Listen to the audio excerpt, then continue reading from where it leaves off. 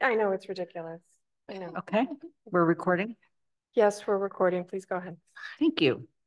Good evening. It is December 11th, 2023, and this is a very special meeting of the Town Council because we're welcoming our new councilors here for orientation.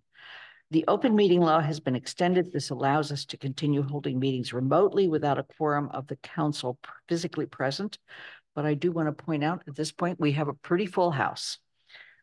This meeting is accessible in real time by Zoom, by phone, and as a live broadcast on Amherst Media Channel 9 and through their live stream. Given that we have a quorum of the council present, the seated council, I'm calling the December 11th, 2023 special town council meeting to order at 6:31. I'll call upon each councilor by name. At that time, please unmute and say present. This indicates that we can hear you and you can hear us.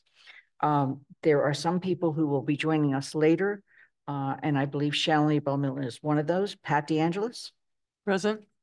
Anna Devlin Gothard is on her way. Lynn Griesmer is present. Mandy Johannick. Present. Anika Lopes. Present. Michelle Miller is not here yet. Dorothy Pam is not here yet. Pam Rooney. Here. Kathy Shane is not here yet. Andy Steinberg. Present. Jennifer Taub. Present. And Alicia Walker is not here yet. I would also like to make sure that the incoming counselors can be heard and we can hear, they can hear us. Freke. Etta. Yeah. Bob Hagner. Present. Robert Hagner. Hala Lord. Present. George Ryan. Present. Thank you. There is no chat room for this meeting. If you have technical issues, please let Athena and me know. And to make a comment, please use the raised hand button. If technical difficulties arise as a result of using remote participation, we'll address it at the time. There is no public comment tonight. I'll be reiterating that when we go into the rest of the meeting. The agenda does include our orientation and then various other action items, as well as an executive session of the Town Council. So with Alicia, can you hear us? Yes, I can. Thank you, Lynn. Thank you. And thank you, Pat. If you keep monitoring, that's great. Okay, with that, I'm turning this over to Athena O'Keefe, who is our very able and wonderful clerk of the Town Council. And she is going to conduct the orientation.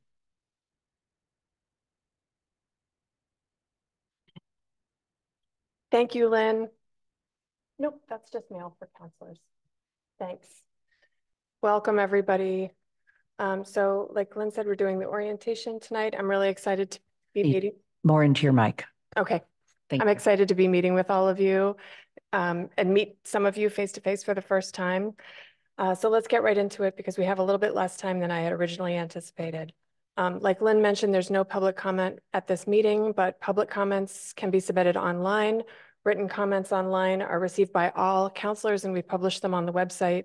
And if there were anyone in person, they could use this QR code to submit their comments. So quickly, I want to do some introductions. My name is Athena. I'm your council clerk. You all know Paul Bockelman, the town manager. That's about as much as he's going to do tonight for this orientation. But I want to say, and I'll reiterate this again and again, Paul and I are going to be available to meet with you individually if you have follow-up questions. I'm going to go through everything fairly quickly tonight as just kind of getting a lay of the land. And then if you have questions for me and Paul, like I said, you can set up a meeting. There was an option to set up a meeting in that form that I sent, but an email works too, and we'll find a time to meet with you. So quickly, I want to say the very first thing is the button on your mic, you need to push so the green light is on if you want to use your microphone.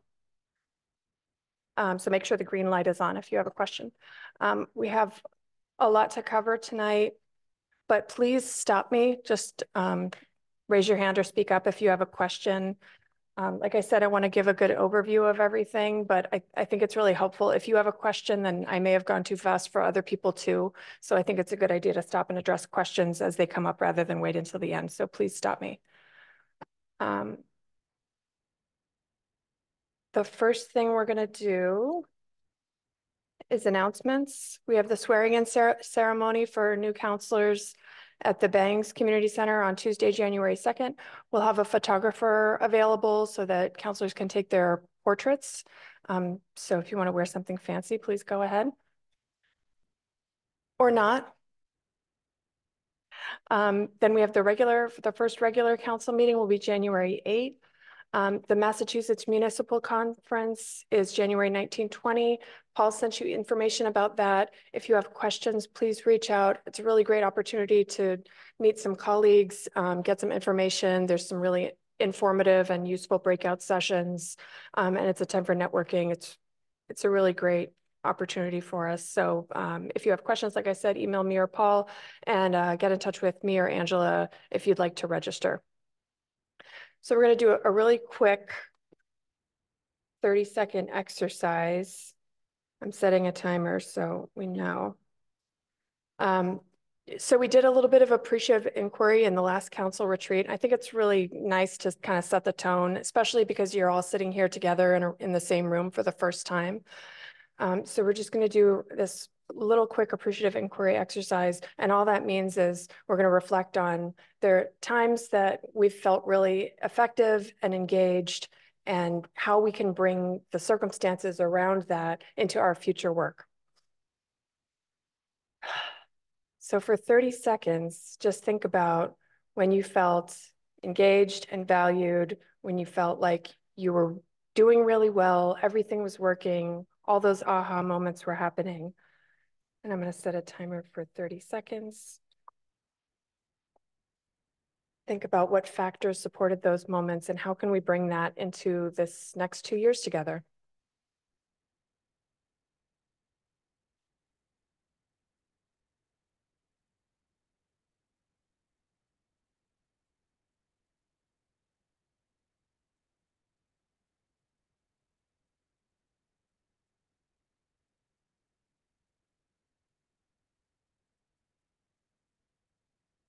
All right.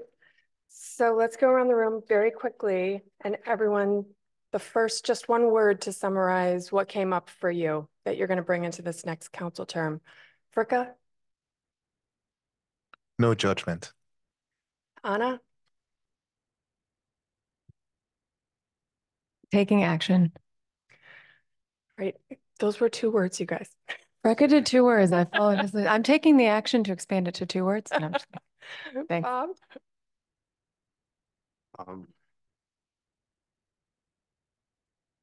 This is 2 words, but hurricane recovery. Okay. Commitment. Nice. I would say discussion.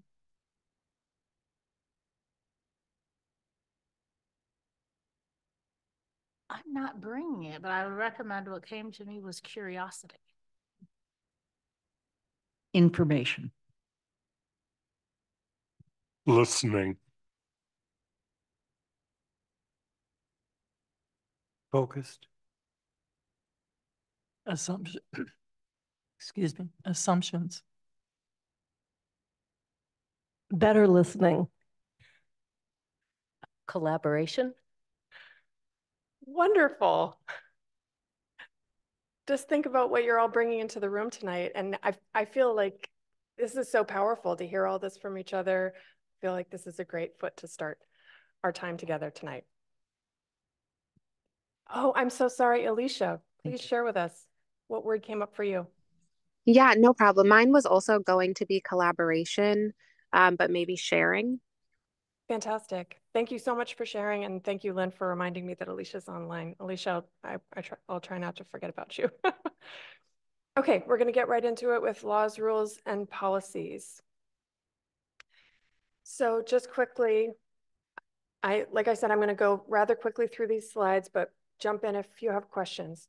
So we have federal laws that govern the whole United States. We have state laws that govern Massachusetts. our local charter governs us here in Amherst, and the council rules tell us how we're going to run our meetings and so on. We can't have a council rule that contradicts with a federal rule. So this is the order of precedence. Our charter couldn't conflict with state law. A state law couldn't conflict with federal law. So sometimes there are state laws that aren't specifically listed in the charter, but we need to follow the state law.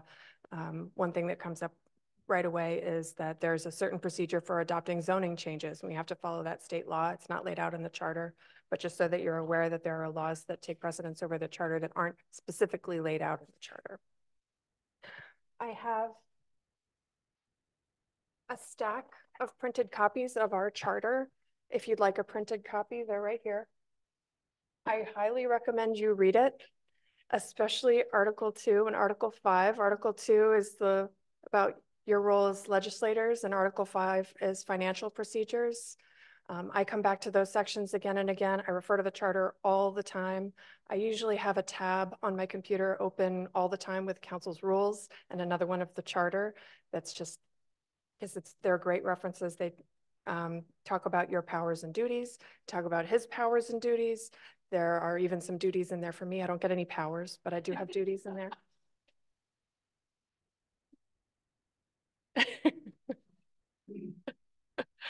So some state laws that govern us, I'm going to talk about, and you'll get more information on all of these from the town clerk's office when you're sworn in. And some of them you'll need to file a certificate or a receipt of these. The open meeting law, you need to sign a receipt saying that you've received it, you understand the open meeting law. The guide that you'll receive from the town clerk's office looks a little wordy, but it's another one that we come back to again and again and again. And there are questions, and I encourage you to read it before you sign that receipt, saying that you understand it, and bring any questions you have to me and Paul. All three, the open meeting law, the public records law, and the conflict of interest law, they're all intended to make the public to make the legislative process accessible to the public. So the open meeting law guarantees that the decisions and the discussion that happen at town council are held in a public way, that meetings are conducted with public access, and that decisions happen in view of the public. So people are aware of the decision-making process. It requires that we post meetings 48 hours in advance. The meeting rooms are in an accessible location, that there's a quorum present when meetings are held. Right now, the open meeting law is a little bit different than exactly what's laid out in the guide because we have this virtual meeting access option that's still available to us. And my understanding is that the state legislature is working on making some of those provisions permanent. But right now, we're allowed to hold meetings virtually, so everyone can be remote. Normally, we have to have a quorum in the room. Because of these virtual meeting procedures, we have to take all votes by roll call. So if you've been listening in at council meetings, Lynn's been saying everybody's name again and again. In the past, all you had to do was raise your hand. And then like we did at the beginning of this meeting, Lynn went through and made sure that everyone can hear and be heard. We don't have to do that when we're having fully in-person meetings.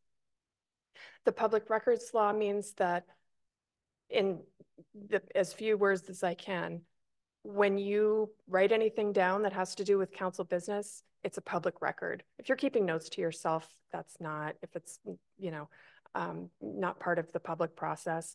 But if you're writing emails to constituents, if you're writing emails to each other, if you're writing emails to me or Paul or anybody else that has to do with council business, that's a public record. Your text messages regarding council business are a public record.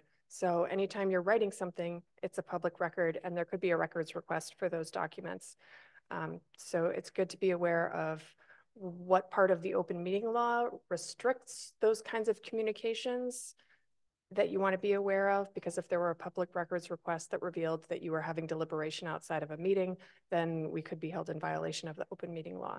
So again, I encourage you to read that open meeting law guide and come and ask if you have questions.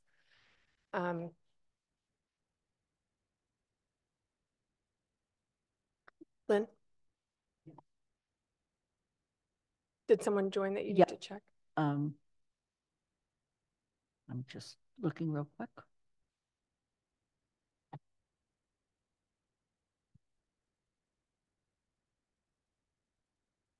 I don't see anyone else.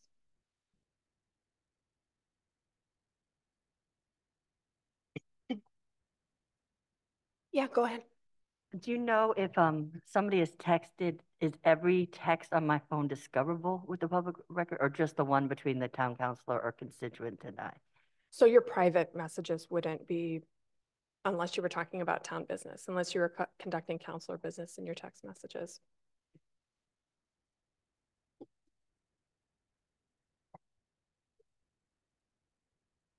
Lynn, do we need to hold on so we can? We're okay. Okay.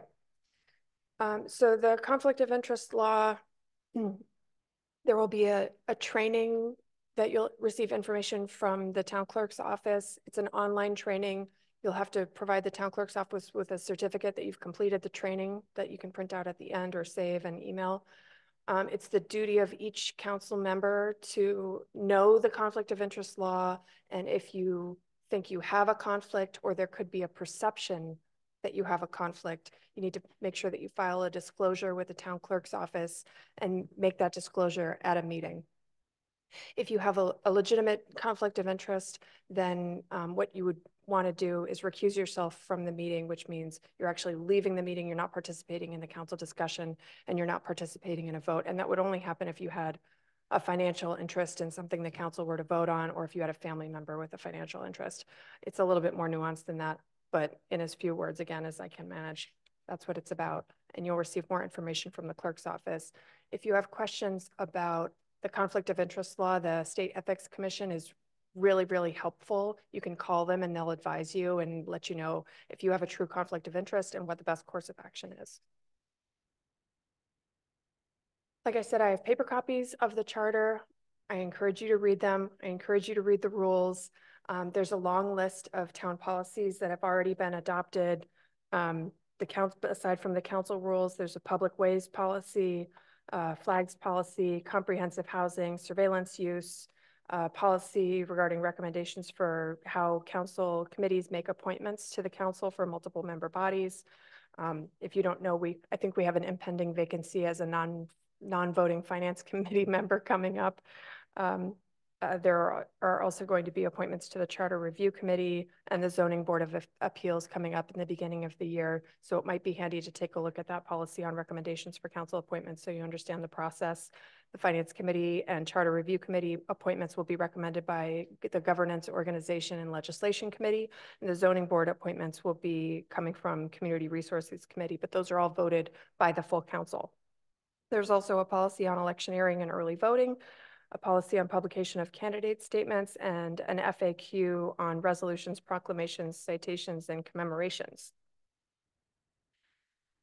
The charter and the rules lay out the powers and duties of the president, the vice president, the town manager, and other elected officials. So it also talks about, the rules also talk about how the council is organized, how meetings are conducted, how the agendas are organized, what goes on the agenda, how the public participates in meetings, the council code of conduct, how to make motions, the legislative process, voting requirements, the council committees, and statement of values. So again, read your rules and reach out if you have questions. I'm going to talk a little bit more about meeting procedures and making motions in a moment. And if you have questions, this is a much shorter version of what we did at the council retreat this past year. And I have that longer presentation on motions and order of precedence and so on. So if you'd like to see that, I can share it with you. The town manager goals and financial guidelines, I thought we were going to have ready by tonight, but the council hasn't voted them yet. So those will both be discussed later in the evening, and councilors-elect, you're welcome to stay and listen in as part of the audience in that conversation. And then we'll have them available to you once they're finalized. The drafts are in the packet for the meeting tonight. So generally, a motion is made to begin discussion on an action item. That's what kicks off the discussion. The discussion focuses on the motion that's in front of you. A secondary motion, if there is one, would then, the conversation would then focus on the secondary motion, and the vote on the secondary motion would take place before that original motion. So I'm going to explain a little bit more of this in a moment. So, for example, if there were a motion to adopt a resolution concerning overconsumption of chocolate by town councilors, all of these are secondary motions, but only these ones, if a secondary motion, if a councilor decided that this really needs to be referred to the snacks committee before the council takes any action on this resolution, the motion to refer is down here. So the motions that would be in order while a motion to refer on the floor are above it.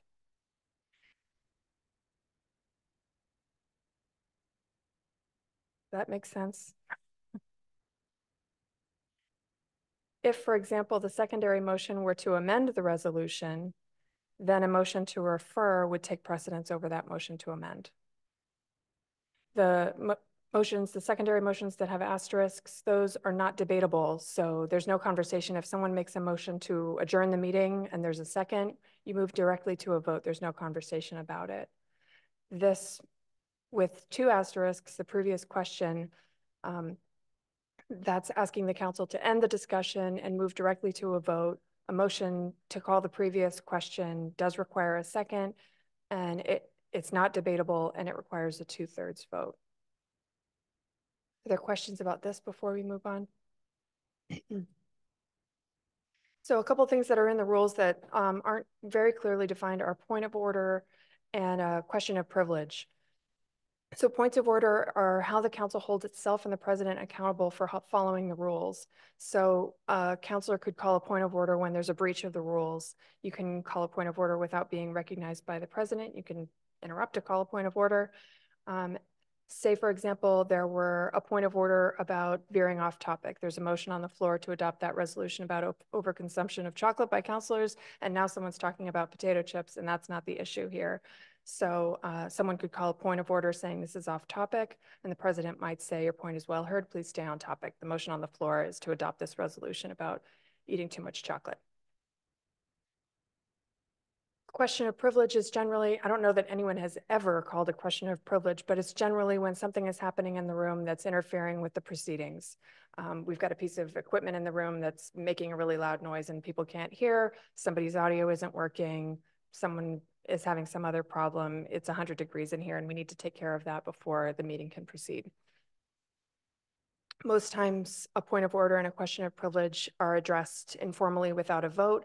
If there were disagreement about the president's decision on a point of order or question of privilege, then it could be made as a motion and then the council would vote on those. So I wanted to just briefly describe what it means to abstain.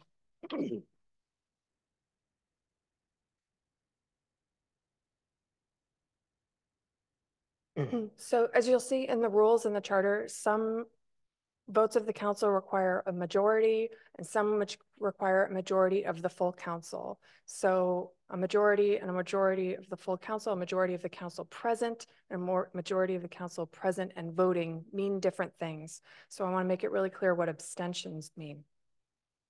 An abstention is not voting. So if you're a present, then you're counted as a councilor present. If you're present and you abstain, then you're not counted as a councilor present and voting. So, for example, it takes 7 votes, 7 yay votes to adopt a bylaw or to amend a bylaw, regardless of how many councilors are in the room, regardless of how many councilors are voting, you need 7 yes votes to adopt or amend a bylaw. To adopt a proclamation, you need a majority of councilors present. So if 7 councilors are in the room, a proclamation could be adopted by a vote of 4 councilors. A vote to refer that proclamation to a committee requires a majority present and voting. So if there were 7 councilors in the room and 5 councilors chose to abstain, that could pass with 2 councilors voting yes. I do include on the motions sheet, which you'll see in the council packets. And if you're not familiar with the motion sheet or how the packet works or anything like that, please reach out. And I meant to say at the beginning, if any of these rules or policies or the charter or anything is hard to find for you on the town website, please reach out and I can give you a quick tour. I think we've done a very good job with our website, but sometimes things can be a little bit difficult to find, and I'm happy to point you in the right direction. So in your council packet every night, every meeting night, there is a list of motions. Those motions aren't required. They're just the proposed motions that I put together with the help of the town manager, the council president, and usually committee chairs include motions, or they're supposed to, according to the rules, include when they make a recommendation, the motion that they'd like the council to adopt. So in the motion sheet, I include the quantum of a vote, how many votes are required to pass each motion. Like I said, if there were a true conflict of interest and a counselor needed to abstain from a vote because there were a conflict of interest, you wouldn't actually abstain. You would remove yourself from the discussion. You would be absent for the vote. Communication protocols. Generally, we use email for housekeeping only. You're not having discussions. You're not expressing your thoughts, feelings, opinions to each other via email. You'll see a lot of emails from me and Paul and Lynn with "do not reply," all in all capital letters and in bold, because that's an open meeting law violation if you respond to an email with the full council copied, expressing your thoughts, feeling, opinion, and opinions about something that's in front of the council. So keep it to housekeeping. We're scheduling a meeting. We need to know if you're available, things like that. If you have a question about what is or isn't appropriate to put in an email, please reach out and I'm happy to help. In terms of communication, the charter expressly prohibits counselors and the full council from directing any staff not appointed by the council. So the two people that you can boss around are sitting right here. Any other staff, you need to contact the town manager. If you need to get in touch with staff, you have a question for staff, you need some more information, that goes through the town manager. Which leads us to this organization chart. If you're not familiar with it, this is who appoints who elects who.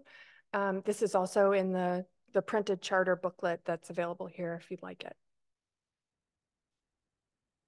The president, the vice president, council committees, and liaisons. Like I mentioned, the charter and the rules lay out the powers and duties of the president and vice president.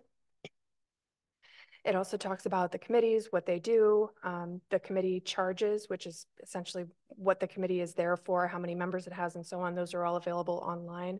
It's a good idea to review those before the new year, because after you elect a president and vice president in January, you'll have an opportunity to tell the president which committees you'd like to be a part of, if you'd like to be a liaison to any town committees. So the president sets council agendas. The president appoints counselors to council committees. The president will preside at meetings. There are some ceremonial duties. The president acts as the council spokesperson, does the state of a town address, which the president and the manager will do later this evening. And they facilitate communication between committees and the council. I often help with that as well because I attend a lot of committee meetings. So if there's something that is voted on in committee, you know, someone needs to know in order to put that on the agenda, and the president and I work together to do that. Aside from those things and the other powers and duties outlined in the charter and the rules, the council's vote is the same as any other counselors. And the vice president serves in the president's absence to do all of those things. There are some specific rules about referrals to committees and committee reports. It's wise to look at those to know how the process works. If there's an automatic referral for an item, so you know that it has been referred to committee, there's requirements that the president lets you know if something has been automatically referred to committee and so on. Council liaisons to town committees are a link between the council and the committee. The liaison does just that. It lets the council know what's going on in those committees. The liaison wouldn't participate in a conversation with the committee. They don't sit in the panel with the committee. They sit in the audience. They don't participate in the meeting unless there is a question directed to them about the council process. So the liaison's not there to express opinions or commit the council to any course of action.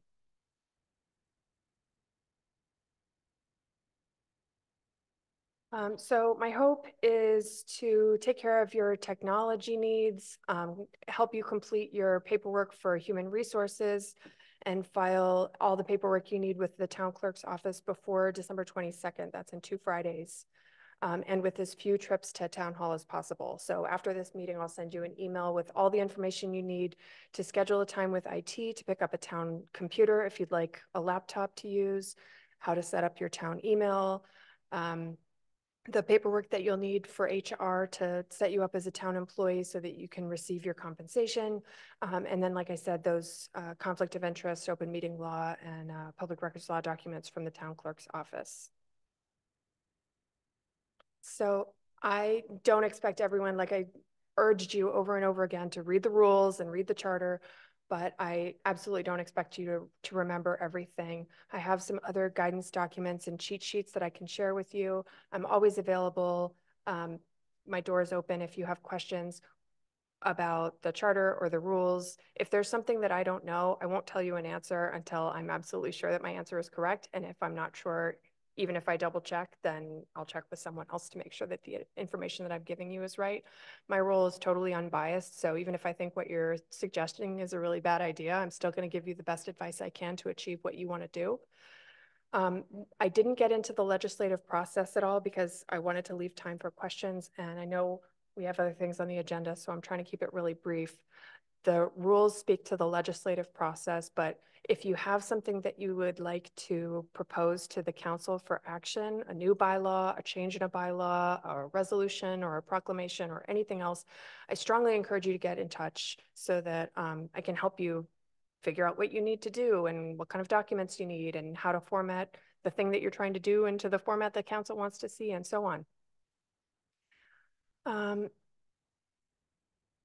And I think that's all. I think I actually got through all my notes. If there's something that I didn't cover that you'd like me to cover more in depth, if you have questions about anything that I covered right now, like I said, please get in touch. If there's something you want me to go back to, nobody raised their hands, even though I blazed through that. Hala did. Questions? Yes. Can you please use your mic? The conflict of interest training, if we took it before, do we have to take it at the beginning of every council It's on session? a 2-year cycle. So I can check with the town clerk's office and see who is due or overdue to update their conflict of interest training. Thank you for that question, because we do it every 2 years. And I don't remember if it's on the same cycle as counselors. New counselors will have to complete the conflict of interest law training. We need to have that on file. Any other questions? Okay, and we're done. No, Paul. Go. So one of the, in addition to conflict of interest training, cybersecurity is really a core element of the work that we do, and we work really hard. And so we encourage you. You'll be getting invitations to participate in some cybersecurity training that we are doing for all of our staff. And encourage you to do that. They're getting way more sophisticated, and you will have access to our town servers and things like that, or at least through email. And so we just ask you to participate in that. Be super careful. New counselors will be given a device if you request one. Our IT department will reach out to you and offer that up to you and help train you on it. Please, Hala.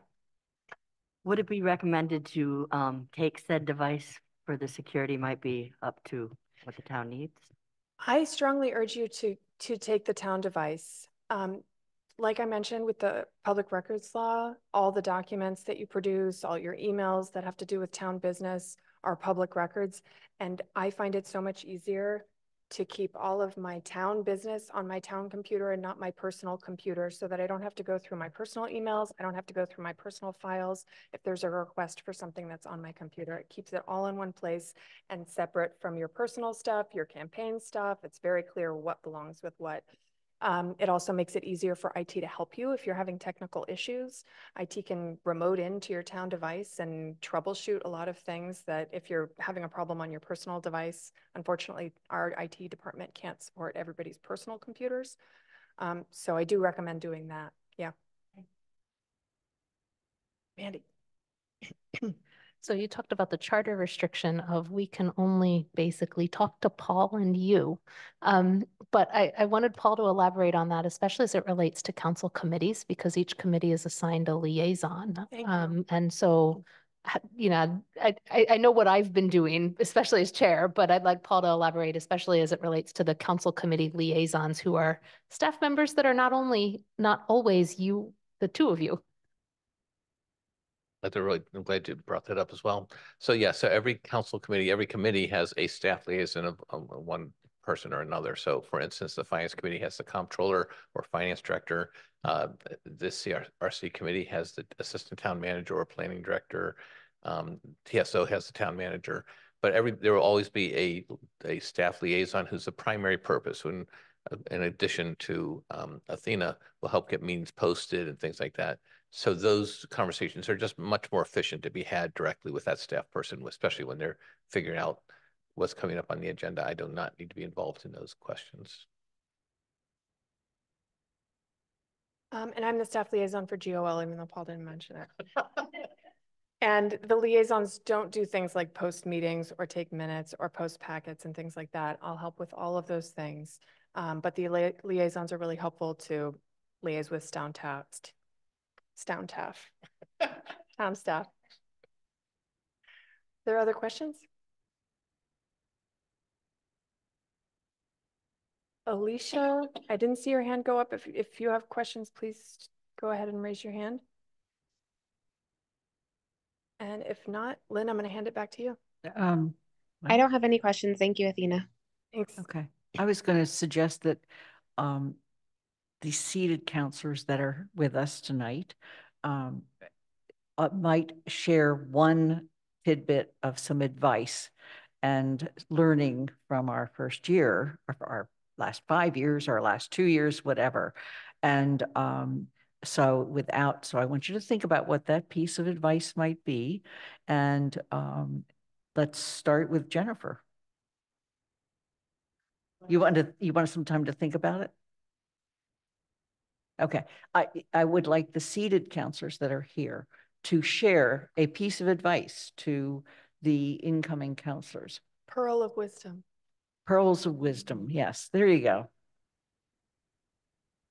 Well, I think getting to know other counselors, and I do think the MMA conference.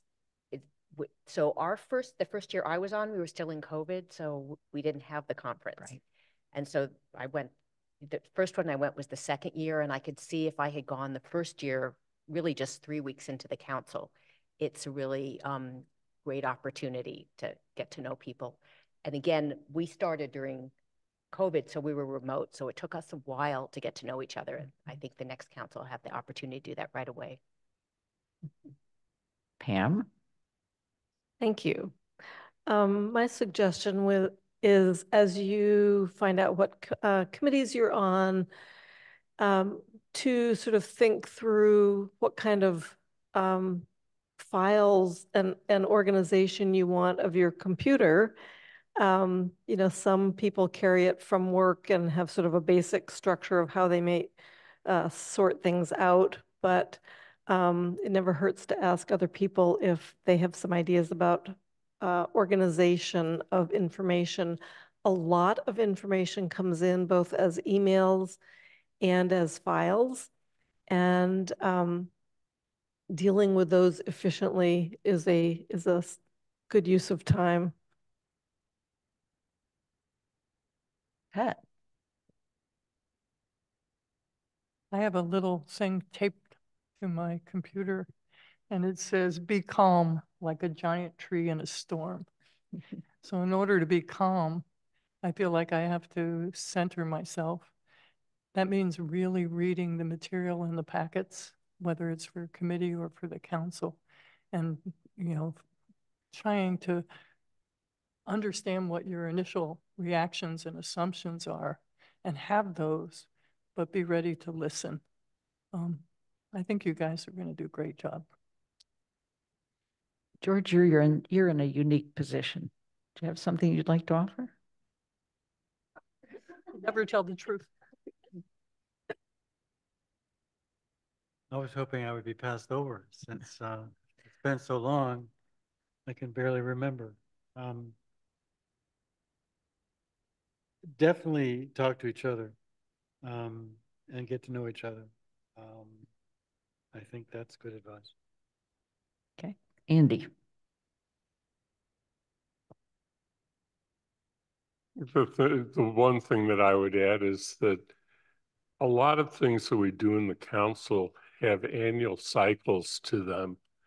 And the annual cycles frequently have to do with uh, state law requirements and what has to be done at what period of time. Some are created by the council itself or by our procedures.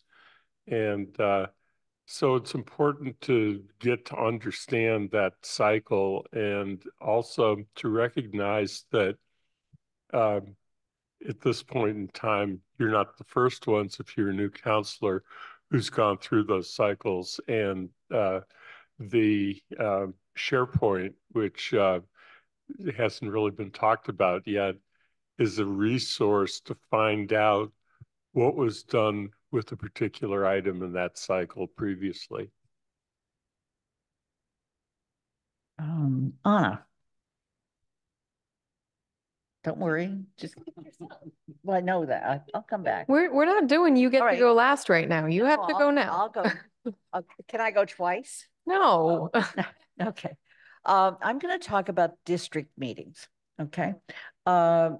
If you're a district counselor, and all of you that were elected are district counselors, the general practice, although it's not required, is that the counselors for that district hold the meeting together, and periodically, and to the extent that it's possible, they invite the at-large counselors to also come. Those meetings have been in a variety of in-person and then obviously on Zoom, and different counselors have chosen to post those meetings in different ways, sometimes using their own Zoom links and sometimes using the town's Zoom links. It's also very common, if there's a hot issue, that a general presentation, for instance, might be prepared and then made at those district meetings. For example, when we were doing the elementary school and getting ready for that, Kathy, I think you went to every district meeting. Where are you, Kathy? She's not here yet. Okay. Oh, hi, Kathy. And so Kathy, right. Kathy went to every district meeting and did a presentation so that people could ask questions specifically in that district meeting. I know, Paul, you've been to many district meetings, and we've had other people depending on the issue. Sometimes issues will arise specifically for your district, and sometimes that means some staff would be more relevant to be at your district or not district meeting. So that's all I'm going to say about district meetings. Oh, you have to have 2 a year. That's required by the charter. And read the charter. Huh? Read the charter. Read the charter, right. That's all I'm going to say about district meetings for the moment. Anika. Okay, so I will second read the charter and use a town device. Other than that, I would recommend, I'll stay with my curiosity. Remain curious. I believe one of the best pieces of advice I think I received as a young person and try to think about that all the time is experts are curious. And if someone could tell me something that I learned more, makes me a better person, by all means, bring it on. You'll be with 12 other very dynamic personalities. And that's a great thing. And so I think it's really important to remember that there's no headline or paper or blog that would ever tell you what makes someone tick if you've never had a conversation with them. So I think it's just really important to have individual conversations, get to know everyone, and yeah, collaborate and remain curious. Okay, Mandy Jo. Taking up that theme, I was going to say, ask questions and don't be afraid to ask questions. You know, some of us that have been on the council 5 years with that annual cycle of things that come up, start knowing what come up, and we hear the same presentation over and over. So we may not have questions because we've heard it 5 times or by the end of this term, 6 or 7 times, but it's your first time. Don't be afraid to ask those questions, even if they seem basic, even if they seem, not, that you should know the answer, or you think you should, but you don't. Just ask the question, because that's how you're going to learn. Okay, Anna. You'll be more effective if you learn the process or processes and work within them to make change, including making changes to the processes themselves. Trying to make change without seeking to understand the process often gums up the works and doesn't lead to anything. Athena is an incredible resource in understanding those processes after you've tried the charter and the rules. Try those first. And with that, just because something is how we've always done it does not mean that it is the best way to do it for the future of our town. And you'll make those changes best when you're informed on how those gears turn and how to move things through the system. Kathy, I want to make sure you can hear us and we can hear you, and that we know you've joined the meeting. And then why don't you go ahead? Thank you, Lynn. And I apologize for not being there. When I realized how late it was, I decided to do it from here rather than adding 15 more minutes to not being there. Building on what Mandy and others have said, I think the other resource you have is the rest of your counselors. Most of us are perfectly willing to answer an email, answer a text. So would you spend some time with me? I'd like to know more about what's going on, or can you give me old documents? I love to do that with people. So to the extent people want to, reaching out, I think most of us are very responsive and willing to share that time and insight. Okay, Alicia. Thank you, Lynn. So I think I agree generally with pretty much what everyone has said.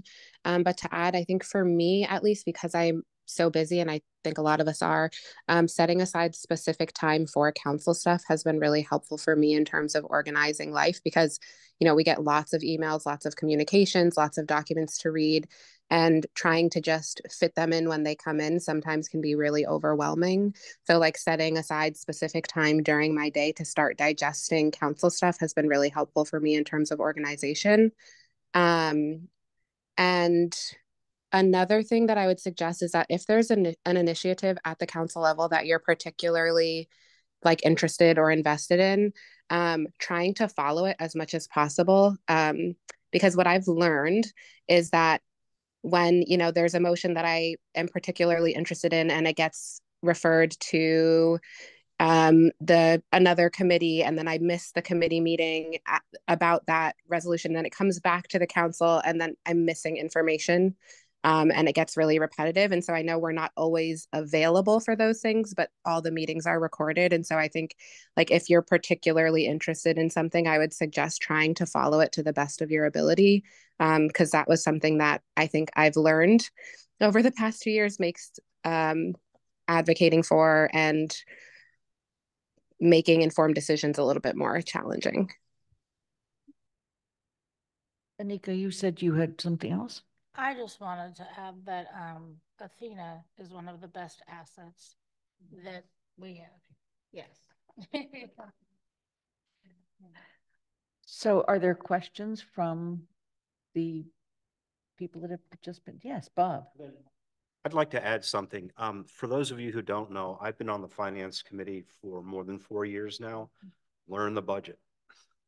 It's very important that you understand the budget and pick up the FY24 budget, and look at it and read it and understand it, because we're going to, we'll be doing the budget again over the next 6 months or so. So it's important to know where we're spending our money and how we're spending our money. Okay.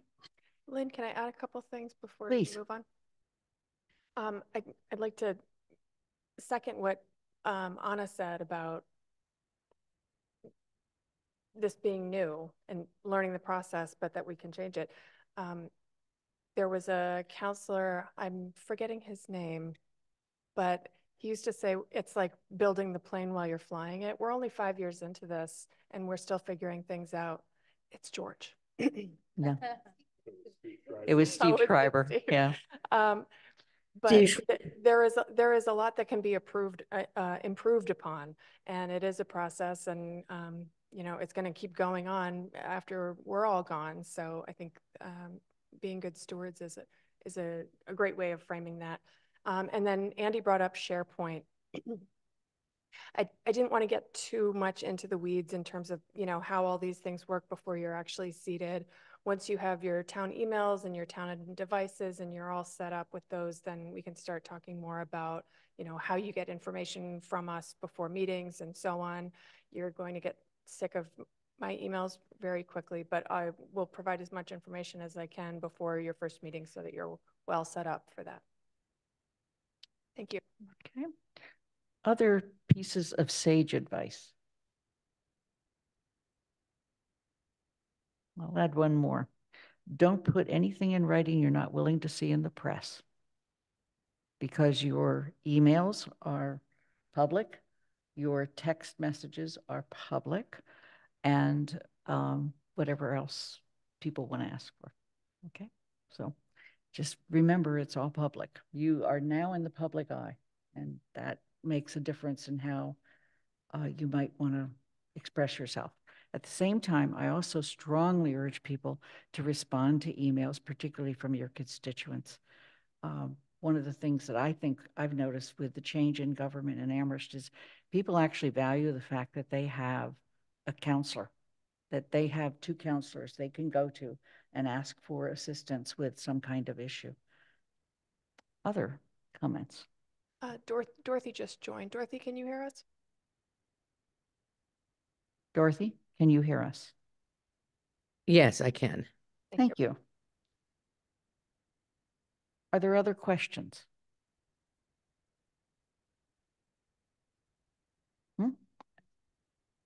I didn't hear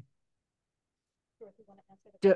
Dorothy, we are using this time to offer, and Shalini has just joined us as well, to offer the new counselors a piece of sage advice, lessons we've learned.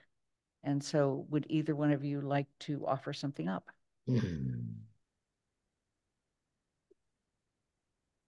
Dorothy. Well, I would say turn off your overhead light, which I didn't have a chance to do yet. Listen to your constituents. That's my advice. And if you do something you think they want you to do, check back and find out if that really worked, if that was it. So just keep an open mind on that. That's it. Shalini? Sage advice. Yeah, I would agree with Dorothy about listening to constituents, but also making an effort to listen to people who don't necessarily reach out to us and don't have means to reach out to us. I found that expanding my circle of people that I listen to always gets me new insights. So expanding your networks, connections to hear from more people.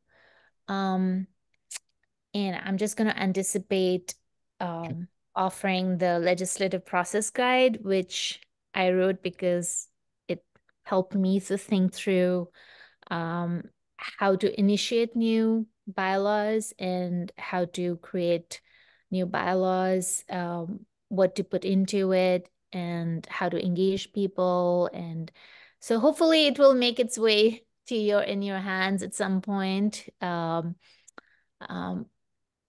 I can't think of anything more right now, but I'm so excited for you all. And it's the third town council, and I think you're going to be so much better than we were. Andy. So I was thinking about the question that has been raised about responding to constituents and every constituent you hear from is very difficult. And I just want to reflect for a moment, because I've probably been at town government longer than anyone else now who's in the room, because I was on the select board before and on the old finance committee and in town meeting. And just my experience has been that the reason that I feel the charter has been successful is that in all of those prior roles, I have never received the volume of direct feedback from constituents as I have as a counselor. And I value hearing from so many people and such varied opinions and concerns. But a lot of them come as communications to town council that go to the entire council. And making a decision as to whether to respond to one is a very difficult thing to get through. So I would just give a couple of pieces of advice, and as a counselor at large, because representing the entire town, I think it's even more difficult because I don't have district-specific things, and I see and I know what's going on within all of the districts. I don't, if I respond to a general comment, I always start out by, I am responding as a single counselor, not on behalf of the council, so that that is clearly understood. And I usually do so to provide very specific information that I have that is relevant to the person's inquiry. But I don't make an effort, and I don't know if my colleagues have the same view of it, but to respond to every comment we receive, you'd be at it, that'd be your entire lifetime. And I will just add, actually, one of the responsibilities that the council in our first term decided that the president would respond to emails. And if you ever read any of the responses that I have sent, they're pretty generic, and they basically thank people for the email. They tell them how they could post their comments so that they are made public, because they are public documents. And that's pretty much it. Once in a while, if I know a certain meeting is coming up, I might include that. And my personal experience with having that response sent out is that constituents, I mean, our residents really like it. They like to know that somebody has read their email, and they like to know that they've been heard. Jennifer. Yeah, I just went because Andy did add that he's an at-large counselor, and it would be impossible to, I think, the at-large counselors to respond to all the emails. But for district counselors, you'll get a lot of emails from your district constituents, and like Dorothy said, and everyone said, I always answer those. And even if it takes a couple of days, people understand. And then when an email comes to the whole council, if it's from someone in my district, I will respond. So I think if everybody gets a response from at least one of their district counselors, then they'll hear back, in addition to hearing from Lynn, and Lynn responds right away. So they know it's been, they know it's been received. So that would just be, I would say, even if it takes a few days to respond. And also, since we don't get email lists from the town, we have to put our own mailing list together. So when we send out a notice of a district meeting, so I also, if you look out for when emails come to the council as a whole, to take down the email address of those that are constituents writing in your district. And any way you can get email addresses. So when you're sending out notices of your district meetings, you're, to try and be sure you get them to as many people as possible. And even asking when you send out the notices, if people will send it to their friends and neighbors. And then when they come to the meetings, you can get their email addresses, because I was concerned that you don't want to just invite the same 20 or 30 people to your district meetings, but really be able to get the notices out to as many people that live in your district as possible. Right. Helen, it's all good. Thank you. Now, is this an instance where if a constituent has emailed all of us, we do not hit reply all? If you, the president has been asked in the past, and I have done that, to reply, and I reply all because I am not expressing an opinion. If you are going to get into opinion, you need to be careful about replying all. It doesn't mean you can't share information, but it can become a slippery slope. Yeah. Pat? We're going to take this last one and then we're going to see if there's any more questions. Go ahead. I've been thinking about something that was said, and I sort of realize I envy the at-large counselors because all people in town are, they represent all people in town. I'm a district counselor. I represent my district. And I try to listen to the residents of my district. But I try to listen to the people in my district, not relying on my assumptions or my preferences or my prejudices, but to really listen and try to understand what's best for Amherst, what's best for all of the people, not just the residents in your district. If you care about affordable housing and your district is, for whatever reason, opposed to affordable housing, of course, nobody is. So we don't have to have that debate. But speak your mind, even if the residents in your district are asking you to stop something. Take the risks to live your values, not your assumptions and prejudices, but your values. So please know what they are and center yourself in them. Right. Paul or Athena, did you have any closing comments for this? I'd like to thank you all very much for coming this evening. It's wonderful to see you in person. I really appreciate you being here and taking time out of your busy lives to be with us. Like I said, I'll be in touch with more information about getting your devices, doing your HR paperwork, and getting all your certificates and signatures in for everything. But even in the meantime, if you have questions, if something came up tonight or not tonight that you have a question about, please don't hesitate to reach out. And those of you who asked to have meetings with me and or Paul, I'll try and schedule those with you as soon as we can make time to do that. But thank you all again. Really appreciate you being here. Okay.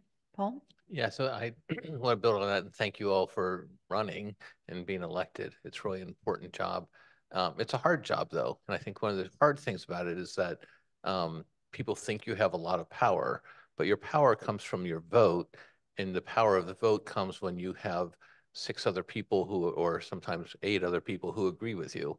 And then that's what drives the town. You are the chief elected officials of the town of Amherst, but that only works in this room when there's a publicly posted meeting and you have a majority of your people, of your colleagues who vote with you. So learning to count to 7 is important.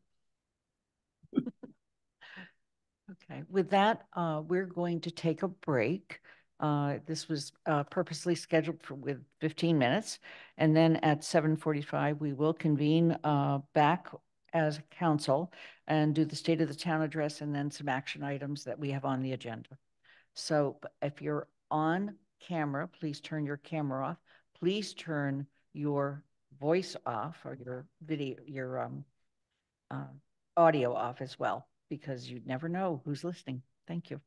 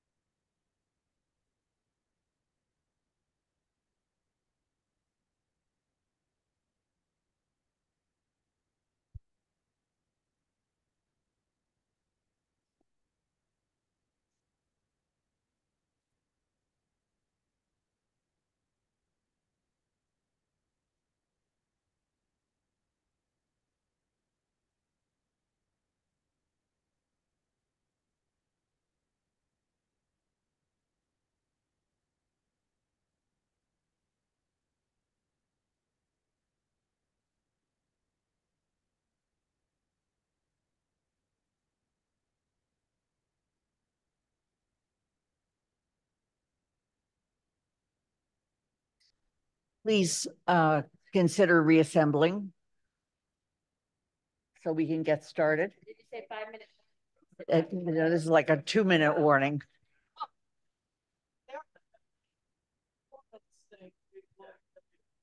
Amazing. Thank you. Take care, Hala. Because you got yours, it's not activated. Hala. It's not slow and activated.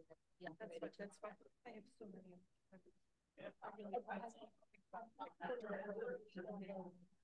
As you return, please turn on your video.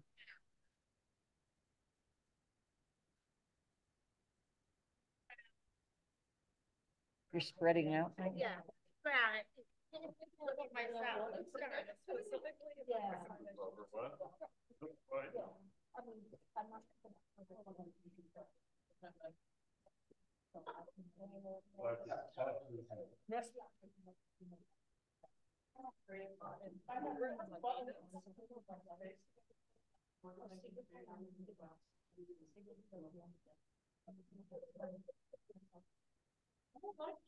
As you return, please turn on your video, but not your mic.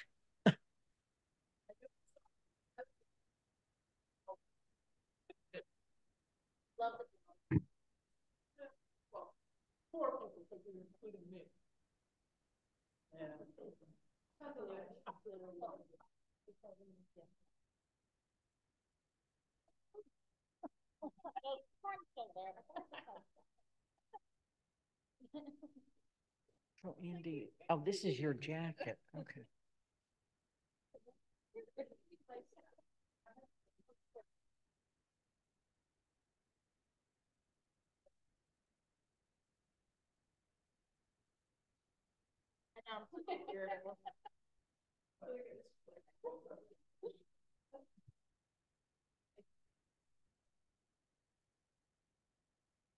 Okay. Anna, you're here. Alicia, are you here? Yes, I am. Thank you, Lynn.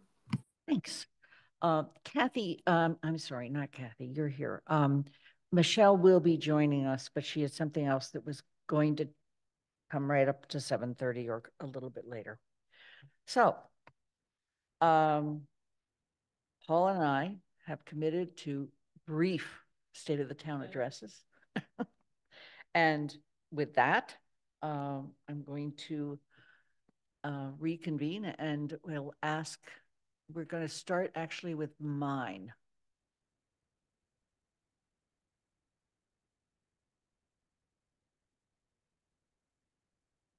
That's, unless you put them together, Athena.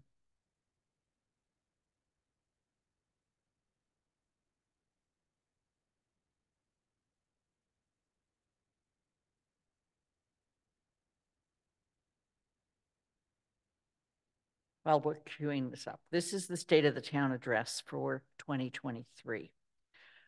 Both Paul and I are speaking tonight, and while you are not going to hear from the schools and the library as we have done in the past, their annual reports are in your packet, along with the annual report for the Board of Licensing Commissioners.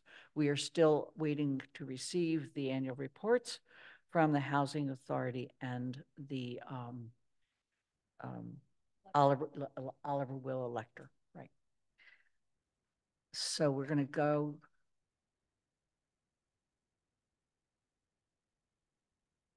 Just, you can go 2 more slides. Thank you. Okay. First of all, we want to acknowledge the town council. This is not a 1-person job. This is a 13-person job. And all of us have worked hard and contributed in many, many different ways. The counselors are listed up here in our wonderful portrait for this year, which actually is hanging in the lobby. Just to point that out, Mandy Jo. And our at-large counselors, Mandy Jo, Andy, and Alicia. And then District 1, Michelle Miller, Kathy Shane. District 2, Pat DeAngelis, myself, Lynn Griesmer. 3, Dorothy Pam and Jennifer Taub. And then 4 is Anika Lopes and Pam Rooney. And 5, Anna Devlin Gothier and Shalini Balmiln. Next slide. One of the things we have to do every year is make sure that we fulfill the requirements of the charter. So I like to throw a few numbers in. One is that we had 29 council meetings at some point during this last year where we convened the council. That includes the 4 town meetings and so forth, but 29, no small change. We have 4 council committees. We have Joint Capital Planning Committee. We have the Budget Coordinating Group. Each counselor that is a district counselor has participated in 2 district meetings, so that we've had at least 10 district meetings, and I know we've had more. And we've had any number of public forums, some of them attached to different committees. For instance, CRC has had listening sessions and so forth. And then we have 8 committees to which our council is a liaison. And we should always point out and make sure that people are looking for and recruiting for people to serve on the planning board, the zoning board of appeals, and the non-voting residents on the finance committee. Those are the 3 committees that we actually appoint people to. Next page. In addition, 3 people have served on 2 building committees, the Jones Library Building Committee and the Elementary School Building Committee. In addition to that, as we discussed just earlier during orientation, there's lots of communication with residents. And then I took the 21 proclamations and resolutions we did this year and did one of those little scramble things. I'd never done one before, so I thought it was kind of fun. But really important is we do a lot to ensure people's voting rights. We've made sure that we've ordered new machines so that we're ready when we finally can do ranked choice voting. We have approved early voting for all of our elections, local elections, and mail-in ballots as well. Next slide. This year, we've had a couple things out of the ordinary. For instance, we've held a debt exclusion ballot question for the new elementary school. We appointed 3 school committee members to finish out the terms, and we increased stipends for the next term. Next slide. We always work with an eye toward the town manager's goals, because in fact, they reflect our goals. Next slide. During this year, we've also done a fair amount on bylaws where we've adopted and or revised.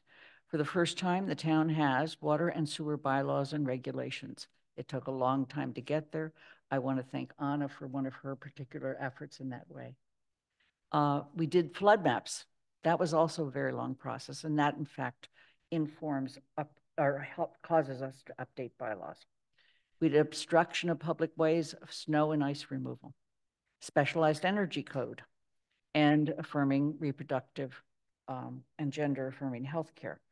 And finally, after 5 years, the Governance, Organization, and Legislation Committee made sure that we finished up our bylaw review. We sent a few to the town manager. They're still there, but Pat, thank you for your GOL leadership in making sure that happened. Next slide, please. Our policies that we adopted, one is a flag raising policy. Another is a public way policy revision. In this case, we've had a public way policy for a long time. We did actually do a surveillance use policy that allows for in-cruiser video and audio. And we accepted the general Mass General Bylaw, Chapter 90, paragraph 18B, establishing of designated safety zones for ways in cities and towns. And you'll be hearing more about that as we go into this next year. There are still bylaws in process: residential rental, waste hauler, solar, nuisance, streetlights, traffic calming, real property disposition. Next slide. And we have major capital projects. We have moved in significant speed toward the elementary school. We'll discuss the Jones Library renovation and expansion request for the bond limit next week again. Meantime, the North Amherst Library, due to the generous gift of an anonymous donor, has had a beautiful addition added. And we've done 2 things that deal with our wastewater and water plants. And that's the Centennial Water Plant and Gravity Belt Thickener. But you notice on the side over here, there's a to-do list. And that to-do list is a place where we really need to focus our energies in the coming term. That's the DPW, fire and EMS, and our roads and sidewalks. Next slide. We have done some things to improve our public ways. Pomeroy intersection, the North Common is underway. The town hall front steps are about to be completed. And we've done a lot of approval of things like utility poles and underground conduits, et cetera. I couldn't go further without saying one of our serious challenges remains the North Amherst intersection. If I didn't say that, at least two counselors would say, you forgot something. So next slide, please. In affordable housing, one of our most exciting events and rewarding in this year was to be at the ribbon cutting for the East Gables studio apartments at 132 Northampton Road. That's something that, though the council inherited per se, it became one of our landmark projects very early on. In addition to that, progress is being made on the Belchertown Road East Street School property, and with great excitement, the Ball Lane deed restricted home ownership property. We have purchased a site for the homeless housing, but what remains is how much is it going to cost and where will we find the money? Next slide. One of the things that we discussed tonight is the budget. And we all really take it seriously to be good stewards of our fiscal health. And in doing so, that means that we look at our budgets, we look at our reserves, we look at our capital reserves and expenditures. And we have been very blessed in the last 5 years, actually, to have excellent audits as well. Next slide. Under racial equity and social justice, we have had some serious achievements. We've had a few blips, and we still have things to work on. So the DEI department is up and running. CRESS is kind of being rejuvenated with hiring going on as we speak. And the African Heritage Reparations Assembly has delivered their final report to us. Recommendations from that remain within our committees. However, we're still looking at issues like the Resident Oversight Board, and particularly how does that work with the new state laws as well? The Youth Empowerment Center and future AHRA recommendations. Next slide. We have filed some special acts with the state legislature. One of them is waiting for action for 2 terms now, and we're going into our 3rd. It is ranked choice voting. A fee on transfer of property is another one, and extending voting rights to lawful permanent residents for municipal elections. Next slide. And there's significant legislation that we're watching closely and have testified on. One is the act of creating a municipal and public safety building authority. This, we hope, would help us build DPW and the fire EMS station. Another is 2 different types of pilot legislation. One is for nonprofits. That includes some of your private higher ed institutions. And the other one is reform in the state-owned pilot program in lieu of taxes for state-owned land, such as the University of Massachusetts. And then also, as we mentioned earlier, fees on transfer properties. Next slide. Our challenges remain significant. Our 6 goals are one of the things that the council will look to do in the next term is hopefully classify those goals and the sub-goals as either short-term, long-term, or ongoing.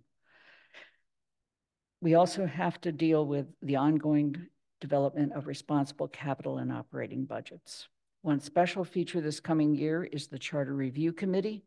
We have to appoint the people to that, and they will provide recommendations to us.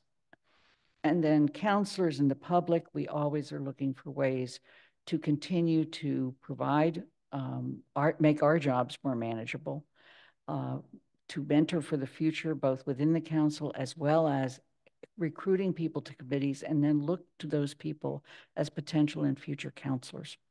Transparency and residential engagement. Last slide.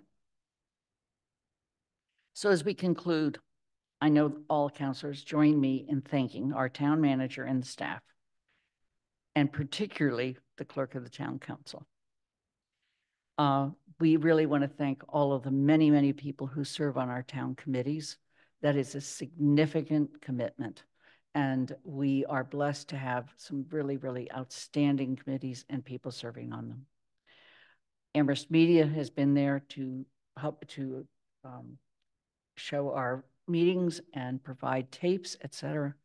And we want to thank our residents. We hear you. We're hearing you every day.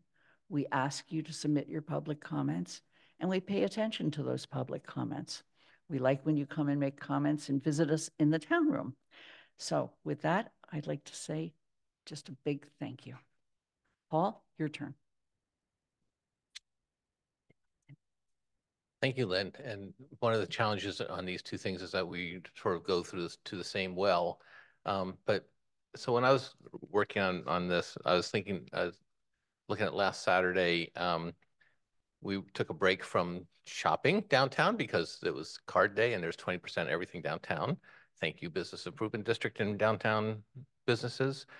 We were getting a little boost at Amherst Coffee, and a friend was there with his very lively 3-year-old daughter. And he grew up in town, went to Amherst schools, went away to college, and is now back in the area raising his family. Our conversation ranged from daycare to speed limits and speed humps to Friday night's Merry Maple lighting to the many resources the town offers to families like his, the Eric Carle Museum, Groff Park in the summer, block party, recreation activities, Kendrick Park Playground was a fan favorite with them, and of course the library. And after we talked with him, it made me think about the work that we do and why we do it. I believe our mission is to create a place where children can grow up with a true feeling of community, including being safe and engaged, where each is launched into an adulthood where they find a satisfying path in life, where values of equity and sustainability matter. It's important that our community commits to this vision we hold for all of our children, not just those born to advantage. We need to be purposeful about our actions. So as town officials, we hope the legacy we leave to those who follow us will be more resilient and sustainability community, a place striving to be a more welcoming place, a community that embraces equity for all, and a place that has a new elementary school and library. Next slide. And next slide. So, next slide. Okay. The state of the town gives me the opportunity to reflect back over the past few years to recognize all that we have actually accomplished. And I think it's important for us to think about the major work. And we have to talk about it because we have to remind ourselves of the good things that we actually have done. We need to celebrate some of these achievements to bolster our resiliency because these things can take a long time. So let's look at a few of the things in which we can rightly be proud. We should go to that. No, we're too hard. Go back a little. Picture one. Yeah. The spray park at Groff Park, Kendrick Park Playground, the dog park. These are all things that happened under the council's watch. The North Amherst Library Edition, thank you to the anonymous donor. The Pomeroy Village Roundabout, a newly repaved Northampton Road, the Centennial Water Treatment Facility. And what's notable about each one of these projects is that each was funded or is being funded in large part by grants, gifts, or a combination of both. And of course, our two major new projects, the school and the library, are being funded in large measure by grants from the state, along with significant funds being raised by the library trustees and others. The message here is we're making our town better and we are stretching the town's tax dollars at every opportunity. But beyond building things that we can look at, we're creating new town services that reflect our values. Our CRES and DEI departments and the commitment to sustainability are just two of the examples. More symbolic, these departments are changing the way we conduct ourselves and how we treat each other and align our services with our values. Last month, I provided the council with a 35-page report on the progress we, the town staff and others, have made on the 65 goals the council set last year. It's long because it shows the true breadth and depth of work that we do every day. I hope you're proud of that as I am. Next slide.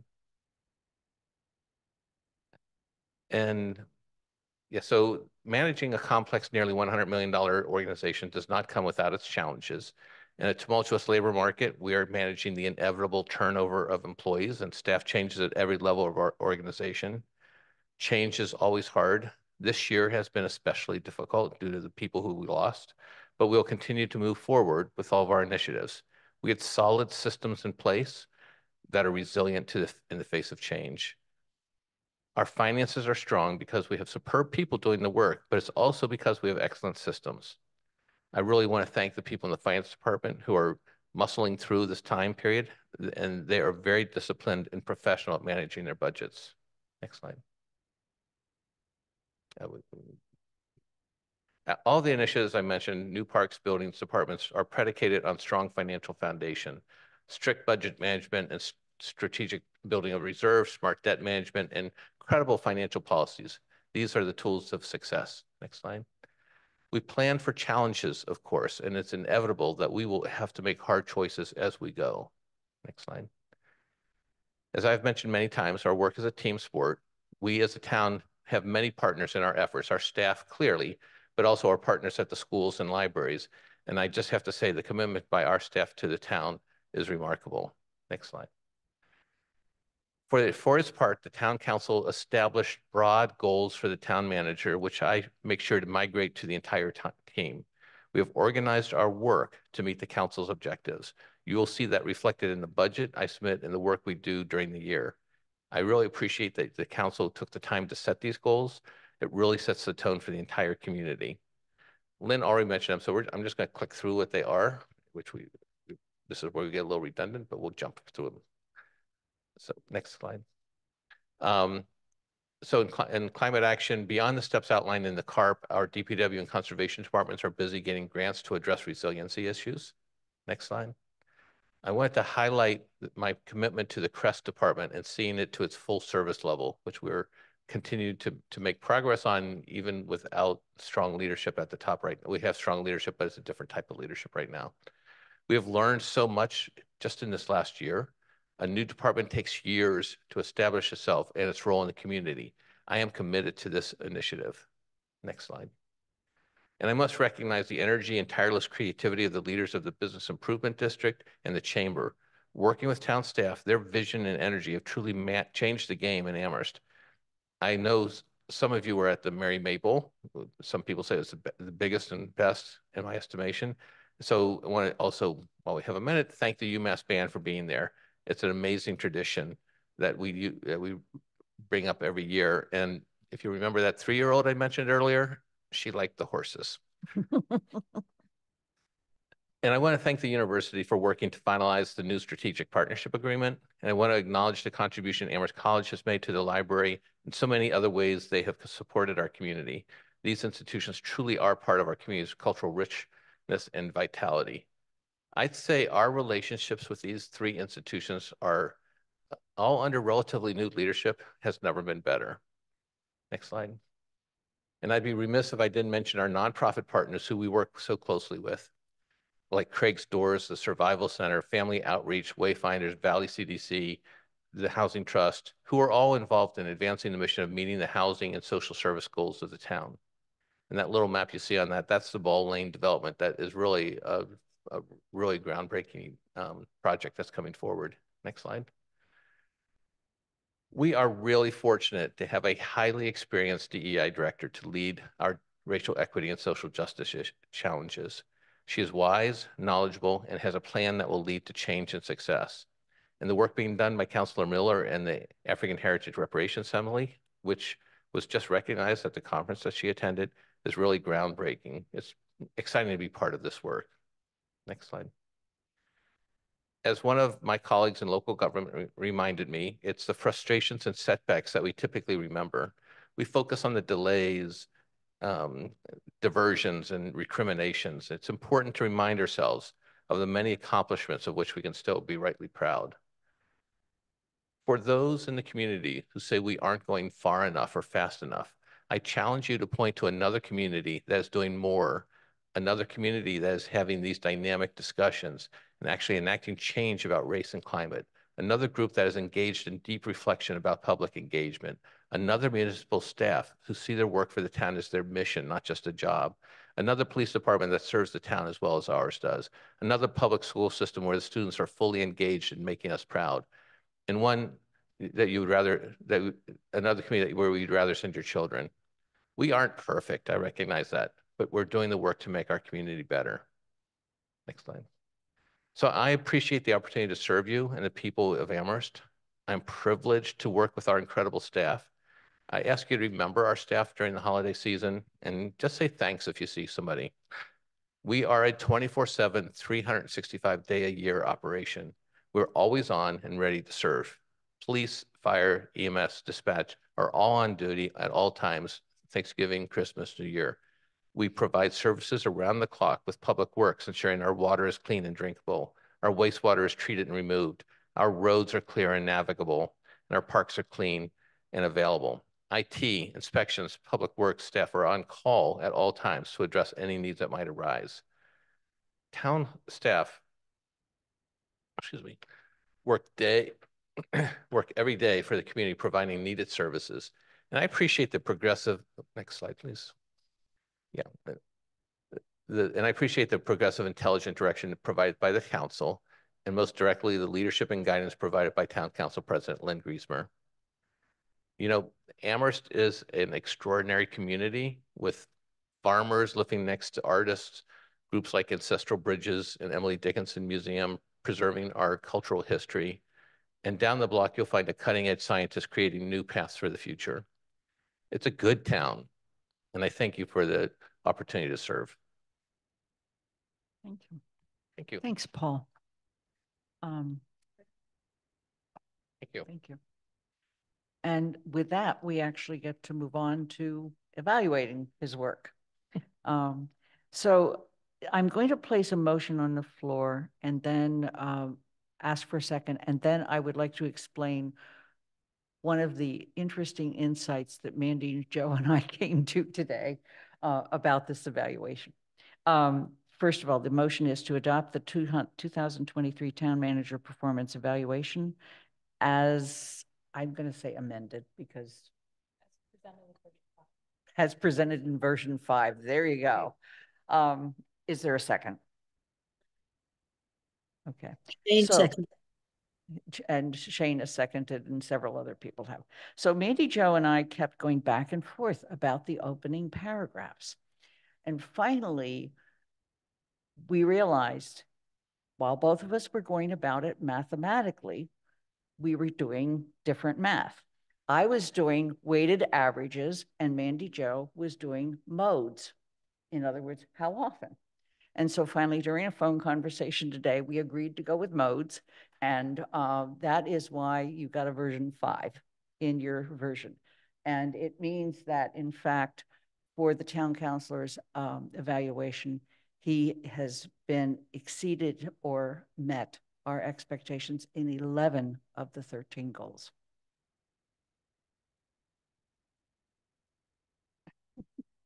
It was really an interesting, Mandy Jo kept looking at it going, what math is she using? And I'm going, what math is she using? So we got it. Okay. Are there questions or comments or additional? Andy, you sent me something and I didn't know whether we caught it in the last version or not.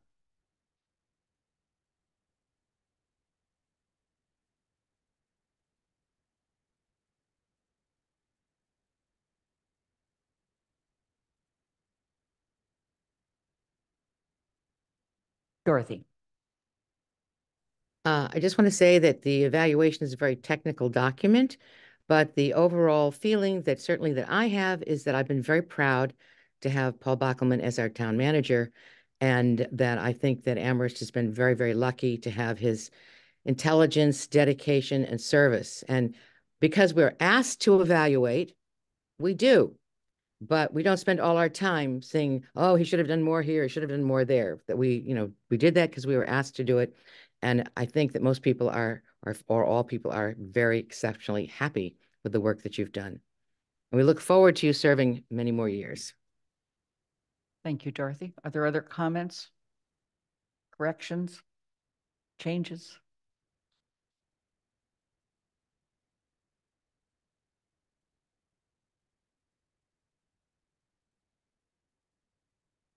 Andy? Fortunately, imagination ended up instead of the difference on that getting that quick. It was just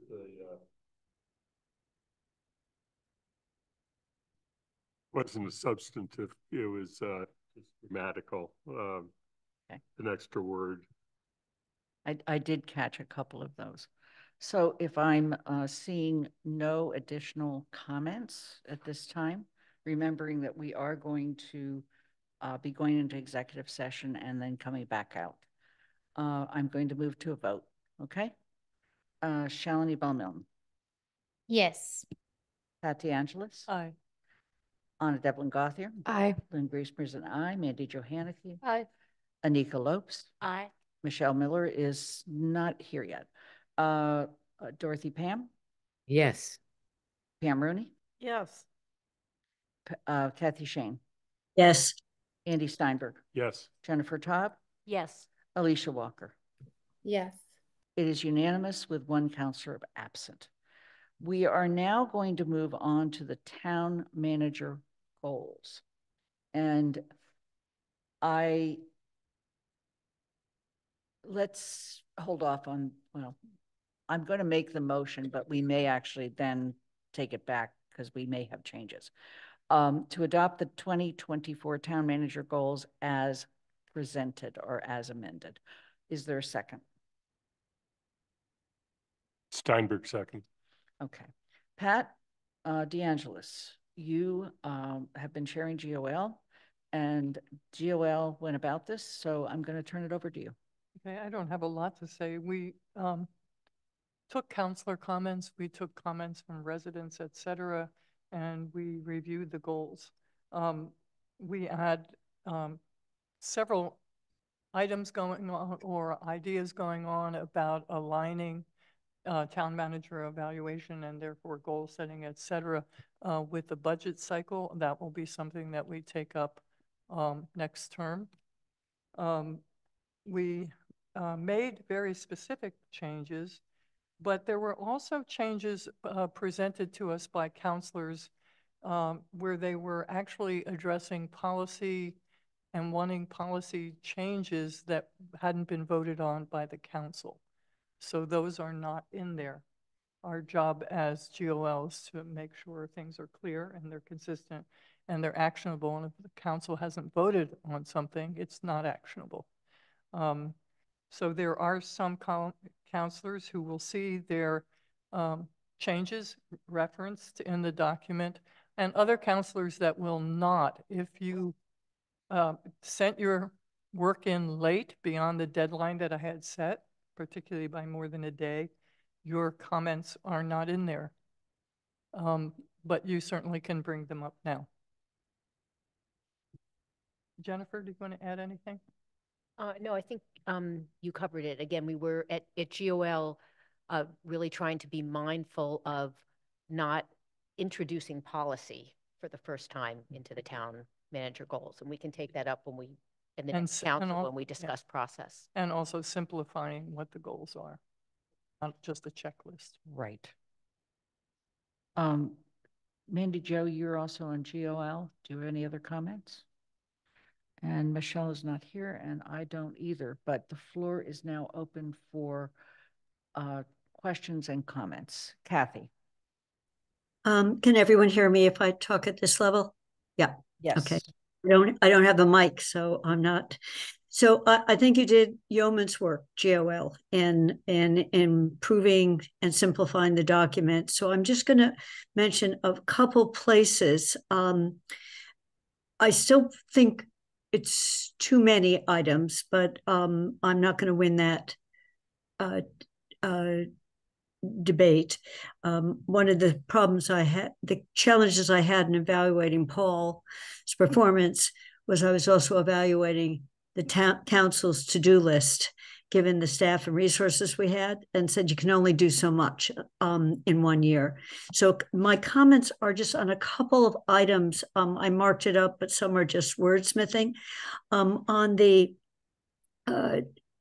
housing affordability still seems to me to have many big vision pieces that can't possibly be done in a year. and in some cases are beyond the scope of what the town alone can do unless we bring in a lot of resources. So if we want to leave it this way, I think the last sentence was ensure the town uses state and federal funds to bring in housing and affordability. That's where our strength has always been. So if we need to keep all of this, I think that's okay, but I worry about it. And then one is again in housing, ensure the operation of a permanent seasonal year-round shelter. We have purchased a piece of land and a building, but it's a big ticket item that we don't know the full course. So I would, rather than ensure, which implies in the next year we'll get it all done, is make progress on planning for. I'd rather change that word because it looks like we may even have waste cleanup. We've got demolition, we've got construction, and we've got operating costs. There's a lot involved before we get to a shelter. So it's more than 1 year. So that's my comment there. And then my other, in two more, in major capital investments, I don't think it was meant this way, but because it says bring the council request to set a location for the replacement of central fire station and begin schematic design. We don't say that for DPW. So it implies we want the fire station to go ahead of DPW. And from my visits to DPW, it's at risk of falling down, not just in dilapidated condition. So I want to make it more even and just we need a place for both of them. And if we want to say schematic design, I'd say DPW first, but I would leave that term out. Then my last is more placement. If you go to the relationship of the town council, way down at the bottom, the very last part of it, number 6, is advocate for and assist the council. And it's a very long sentence, but it's basically saying, bring more money and bring more support into the town. I think that should be moved up to economic vitality. It's not a relationship with the town council. It's strengthening the financing of the town and the ability for us to provide services. So I would just kind of move the whole thing up, and you could put it just at the end of economic vitality. Because of what it is. I thought of moving it into finance, but I think it's a stronger statement if we just move it up to vitality, because Paul just pointed out how much of big things we've done were with getting outside money, and there's more to be done. So I think everything else I have was, I think, more in the minor. I still think we could, under management goals, collapse number 1 and 2, administration, leadership, and personnel management. I found it very difficult to separate them, but I don't have any specifics on this. And that's it.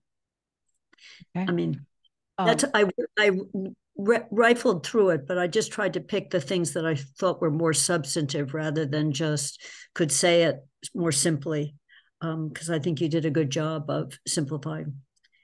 Thank you.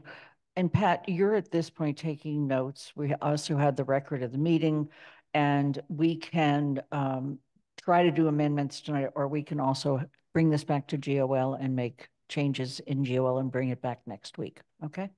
I just wanted to point that out. Alicia, you have your hand up.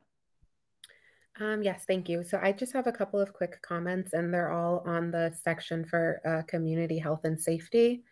And so some of just my feedback would be, I would like to see, I think number 4 says undertake a review of public safety protocols consistent with the council's November 14th goal, but I would like to see like and I don't know if necessarily this is referring to exactly the same thing, but I would like to see like specific language on working with the APD to create a proactively anti-racist environment, which was one of the specific motions that was passed. And so I think that that also deserves to be directly put into the goals in that section. And then I just am wondering if I can get an explanation as to why developing programming for seniors was taken out. Like, is there a specific reason that we're not going to include that in that section? Pat, did either Mandy Jo? Yeah. So when Paul asked us exactly what we were referencing with developing programming for seniors, it was more about the space for seniors to house programming than the programming itself is sort of what we had described to him.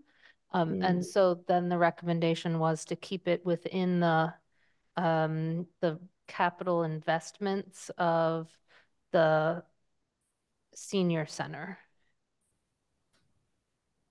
So you see it in number 5 in major capital investments under 7. Okay. And then I want to go back to, and I just want to make sure we understand, going back to the previous goal that you were on the November 14th, 2022 vote had about 6 or 7 items in it. And so rather than list them again, in the interest of trying to simplify, we just left it as that. I think though that there were a number of, like, there was your motion that had a number of things, but there was also motions that I proposed that were separate from your motions. And so I'm not sure if we're including all of those things here. So I think I would just like a little bit more specificity, because it's not clear to me that the motion that I referenced is being referred to here. The question, I guess, is whether the motion you referenced was passed. It was, yes. Okay. Yeah, Alicia. Alicia, would you send me via email? Yeah. Because please. we Yes. meet this Wednesday. That would be really helpful. Yes, thank you, Pat. I will do that. Thank you. Thanks, Alicia. Was there anything else? Okay, Anna. 3 quick comments. I appreciate Kathy's suggestion. I would argue that it should go under finance instead of economic development, because the broad range of the potential grant funding and where that could be applied, I think it would be a better fit in finance, because it's not necessarily only supporting economic vitality. They also might support other elements that everything is interconnected, and so, likely would support economic vitality, but that isn't the focus of it. So I would agree with that, but I would suggest moving it to finance. The second thing, I appreciate that the work that GOL did, and I'm trying to figure out how to navigate this. One of the things that came up a lot in my evaluation, and we've thought about it in a little bit with the budget guidelines, is the idea of a staffing study and really examining our staffing levels.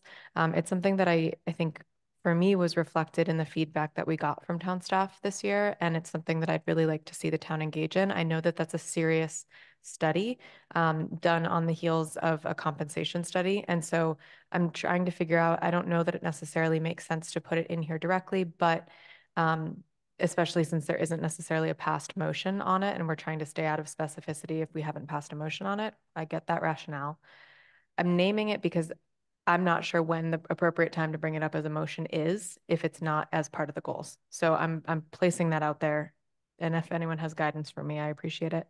And then the second one was to Alicia's point. I think I was just reading under, actually, can you scroll down just a skosh more for me? Thanks. I don't know if you read my mind. Right there's great. So under personnel management, this is where we have the number 5, foster a proactive anti-racist culture throughout all town departments. I don't know, Alicia, if I do think that it makes sense to keep it in 2. I don't know if you had suggestions for adjustments to the wording that you wanted to see, but I just wanted to note that I think we'd started getting at this. I remember having this conversation last year. And this is where we landed on placing that item, albeit a little bit more broadly than as you just framed it. Thanks. Okay. Mandy Jo. Just 2 comments. I'll start with the staffing study. I think that could be potentially included in our discussion for financial guidelines later today, as staffing relates to finances and budget. And then to Kathy's comment about number 6 under the relationship to the council. So the state legislative action, a lot of that does go to finances and might belong in finances, but the special acts that we have asked our legislatures to file are not really always related to anything financial. Ranked choice voting is not, the voting rights of green card holders is not. And so this number includes both. And so what GOL was thinking was trying to sort of consolidate all of that state level advocacy that the council sometimes needs help with into one spot instead of listing it in, I think when we were reviewing this, we found it in 3 or 4 different places. And so we were trying to move it into one spot. And that's, we settled with there because the council's the one that's sort of seeking the help with that advocacy. So along those lines, let me stay on that one and then go back to another one. Perhaps we could take the one that's on the screen right now and say something like relationship and advocacy with the town council. It's relationship with and advocacy with the town council. So we all want to make sure that that piece stays. It's the question now of where does it go? So that's just one thought. And then I want to go back up to the affordable housing.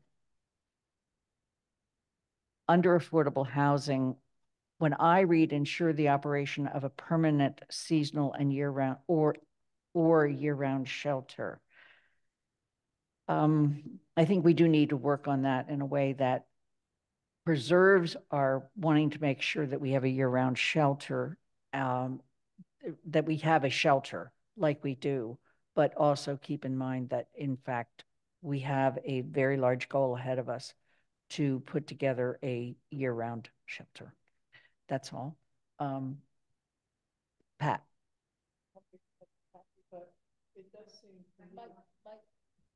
Sorry. Yeah.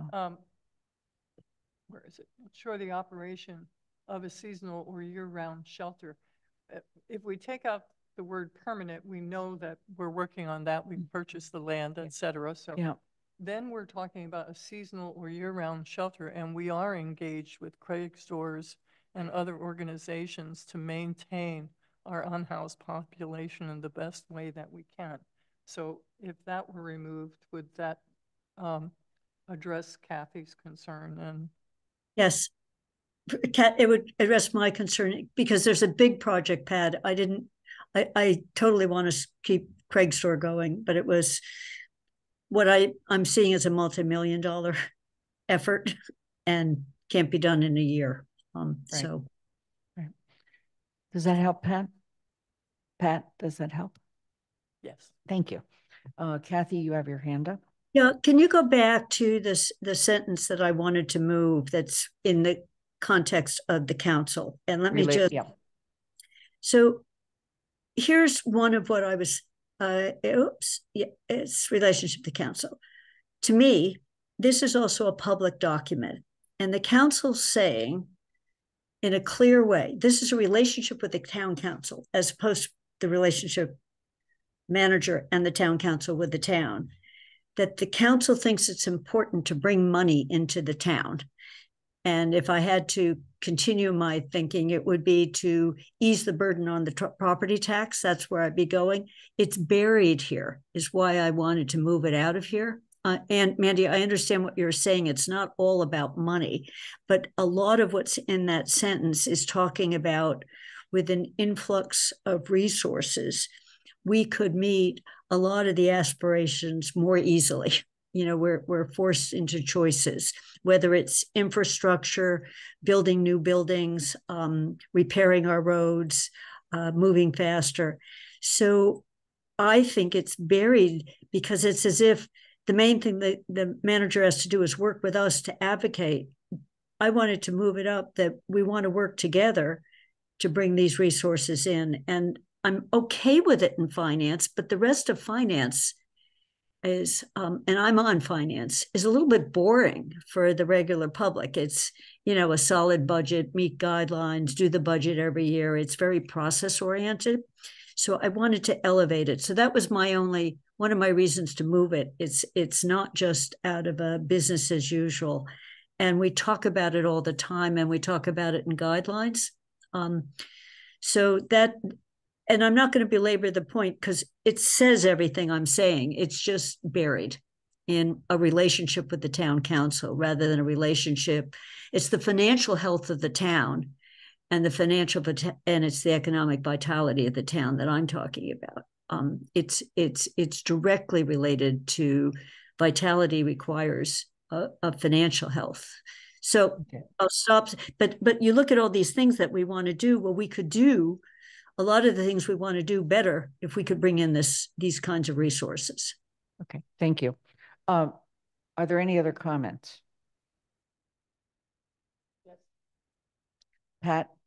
Anna asked the question about whether it was appropriate to bring up a policy change that would then get voted on at this meeting. So when you were talking about not saying it exactly the way you meant it, I apologize. What are you talking about the staffing study idea? Yeah. That wouldn't be a policy. Well, or an action that be an action, which I think is why we were kind of going back and forth on in my head. And when I've brought this up before, it was, does it make sense to be in the financial guidelines or in the goals? And it's kind of just the stutter start of where to go with that. Actually, Paul, I don't know if you have ideas on where that sort of thing might start. I think the compensation study came from you, and so I don't know. Pat, does that answer your question? Because it's not a policy that the. Oh, okay. Okay, Paul, did you want to comment?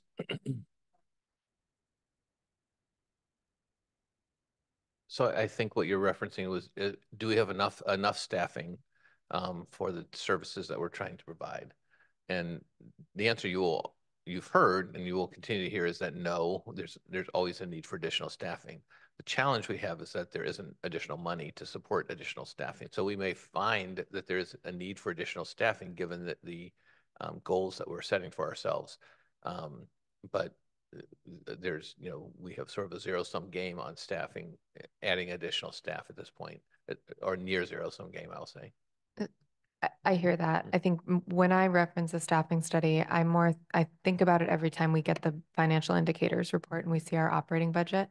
What I mean in a staffing study is really a comparison to, in terms of department size, like who's in what position in each department, that sort of thing, compared to other towns with similar populations or similar budgets or however that might be. For me, I think we would always happily use more staff, but for me, it's more of that kind of where are we in terms of our peers in that way. If that clarifies it. I think the way to approach that then is to choose a department and maybe do it department by department, or choose a couple departments that we would focus on rather than the entire town. Okay. I'd like to, first of all, make sure that Michelle Miller, who's joined us, can hear us. I can hear you. Thanks, Lynn. Welcome, Michelle. We're on the town manager's goals. We're getting a feedback to the GOL committee, and I'm going to call on Dorothy Pam. Well, in terms of staffing, there's an interesting conundrum, which was someone suggested to me that the town needed to have more staff in climate change, resource recovery, because there's so many grants that are coming now that you need staff in order to find them, locate them, and apply for them. And that if the staff isn't increased, lots of money, which we could use very desperately, will not come to us. So it would be spending money in order to get more.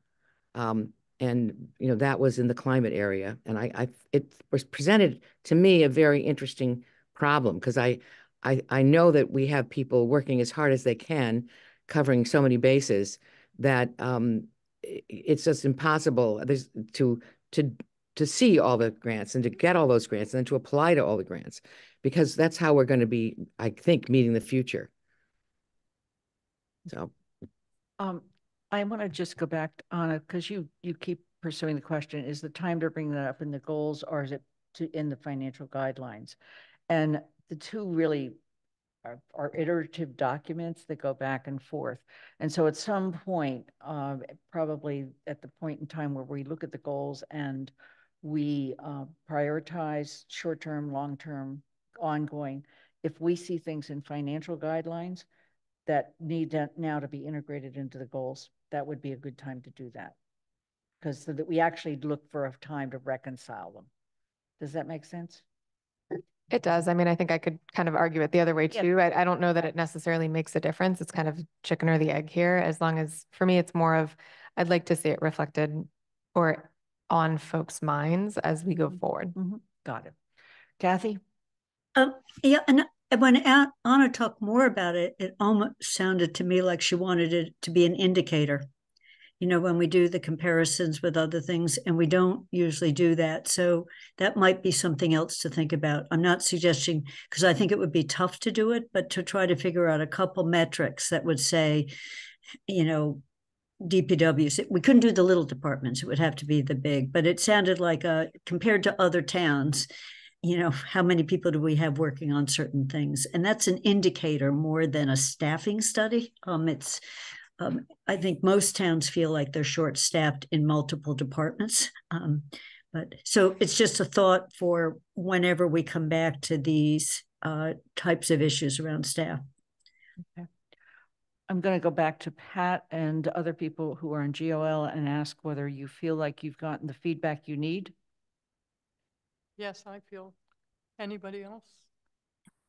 Athena, I was going to send you an email, and I apologize for taking the council time for this, but the town manager goals are not on the agenda for GOL on the 13th. They have to be. Can they fit in the 48-hour rule? I just revised the agenda. Okay. Okay. So we do have a motion on the table. It was made and seconded, but we're going to come back to this on the 18th. It sounds like you want to withdraw your motion. I'll withdraw the motion. And somebody seconded it. Will you withdraw it?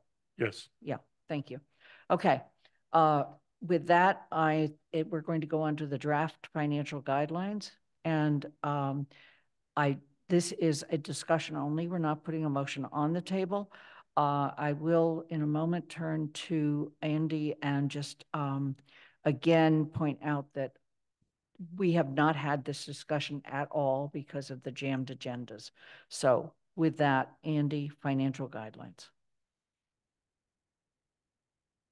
Yeah, I'm not going to try and go through the guidelines because they're a long document, and I assume that or hope that everybody has had a chance to read them and think about what issues that they want to raise and ask about, and then ask members of the committee to join me.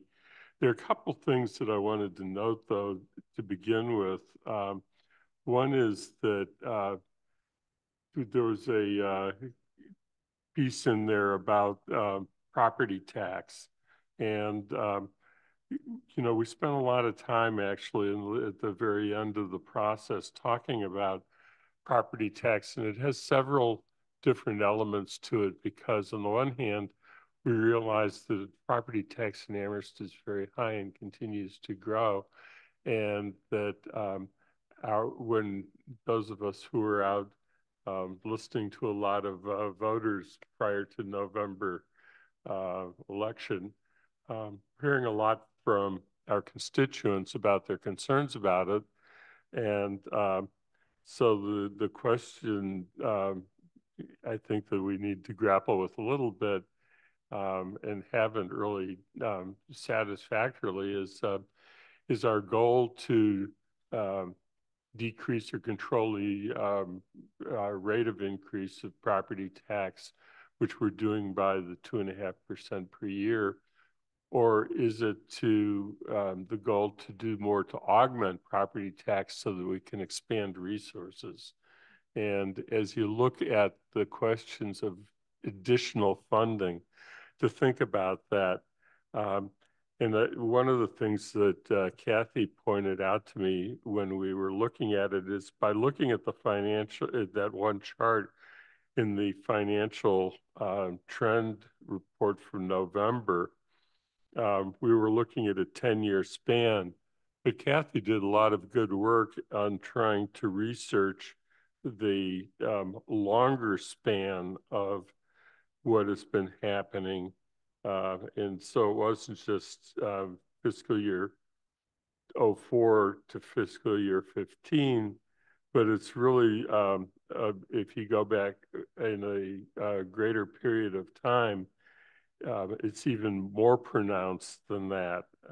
So that if you go back, or I mean, I meant, let me restate that. In fiscal, well, I think you got the point that the trend, when you look over a longer period of time, is more pronounced. And I think those trend charts are very important. There's a second thing I wanted to comment on, which was that we received several comments from the public through the email that went to all counselors about ARPA. And the idea came up in when we were talking about this as a committee, that we haven't done as much of what other communities have done around the state. And it's actually very consistent with the ARPA guidelines. And that is to think about one of our problems is that we really have not been able to keep up with our capital funding needs. And particularly, we keep coming back to streets and sidewalks, because that's yet another thing that all of us heard about. We're hearing a lot from constituents over the fall. And ARPA is recognizing that construction costs inflated tremendously because of COVID, and as a result, the legislation from the national level looked at capital expenditures as being very much a permissible part and an encouraged part of spending for ARPA. And when I have heard from other communities around the state through my service on the MMA Fiscal Policy Committee, I found that most communities that reported back through that committee discussion process were reporting very significant focus on capital. So this is not something that is pulled out of the air, inconsistent with the legislation, but it is a difficult choice, because anytime you're spending funds, it's a choice. The last thing that I wanted to point out, just as an introductory piece, and then I'm really more interested in hearing from the council about what was written than talking, and that is Michelle asked me to check on a number for her, and that is, what is the current balance in the Reparation Stabilization Fund? And I checked with Holly Drake, who's our comptroller, and she said that after we added the money recently with the recent order, the amount in the fund is now $453,221, which is about a quarter, getting close to a quarter of the $2 million goal. So with that, I think I'll turn it back over to the president. Okay, are there comments or questions? This is, again, we're not going to try to finish this document tonight. This is to get issues out. And some of what you may want to do is be sending those to Andy prior to the Finance Committee meeting, which is tomorrow. Mandy Jo. So yeah, unfortunately, Andy's going to have to be able to read my writing because we didn't have a Word document to type our revisions in. So it's going to be handwritten comments, but I will send them to you, Andy. I'll try to go through some of the bigger ones quickly.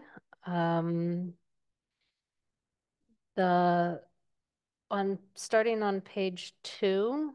Do you want to, excuse me, do you want to put the document up on the screen, please? The sort of paragraph that carries over to page 2 that specifically identifies CRES and DEI as part of essential ongoing services after a sentence that identified schools, libraries, public safety, maintenance of roads and sidewalks, and investments in buildings and equipment as essential services. It worries me that we then identified CRES, which is part of public safety, and DEI it's a question for the council or for the interpretation of that, which does it mean that any of the departments not mentioned are not considered essential services and things. And, you know, in some sense, public health is a small department, but I believe we're required to have a public health department as part of state law, but I don't know. And so I worry about listing some out and not others. Just a thought of just a thinking about that as a finance committee. I was going to add in the next paragraph something about the staffing for full securing of the IRA grants and seeking of them. On the on the 4th page is some of my next bigger ones. The 3rd paragraph about no increase in state aid. I think we should make a recommendation for what to do in the budget if state aid is increased from the November financial projections. We never talk about it in the financial guidelines, and I think we should talk about what our recommendation is, especially if that increase more than covers the projected deficit. In the last paragraph before section 3, it would be good to know, and this is just a question I have, good to know what our contracts essentially mean for what our contractual sort of, what part of this $3.3 million increase in budget will be taken up by contractual salary increases.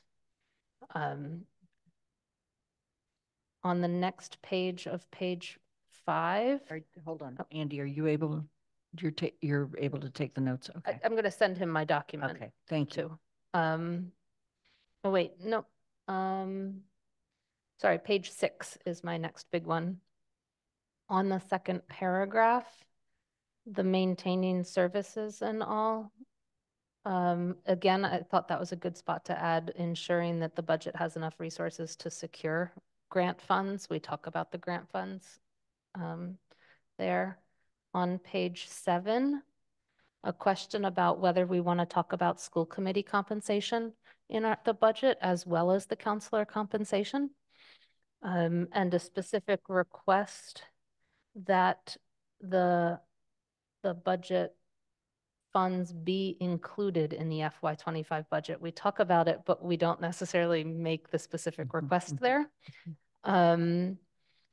When the manager did his self-evaluation, this is sort of the next paragraph, he talked about how the departments are reaping the benefits of the solar landfill project, the solar on the landfill project in terms of budgets, but we haven't really received any information as to how they are or where that benefit is. So I'd like something in this document to ask about a detail for how the departments are sort of reaping those benefits, you know, what the description of the utility decreases are and where those decreases are now being spent. Something about that. And in this expenses for capital, again, in the managers, I think this was in the financial indicators, or actually it's been prior votes, the 5 million that we removed from stabilization, the Eversource rebates expected for the school project, the IRA rebates expected for the school project. I think these financial guidelines should put in where we expect those dollars to go to be deposited, so that we're clear on where money rebates like that for big capital projects should be deposited, or if they have to go into free cash, if they come, where transfers should be made to account for that money. And then on page and page 8 also has a paragraph about staff resources for grants. And then if we're getting those grants again, where they should be deposited. And those are the biggest ones I had. I'll send you my whole document. If you can't read it, Andy, give me a call. Okay, thank you. Dorothy? Just a small comment. When amidst all of Mandy Jo's great points, she wondered why it included increasing funding for CRES and DEI, but that has certainly been brought up at meeting after meeting and many, many hearings. It wasn't listing what this person should get, other agencies. It was just that this was an area where it has been identified needs increased funding. And that's why I believe why it's in there.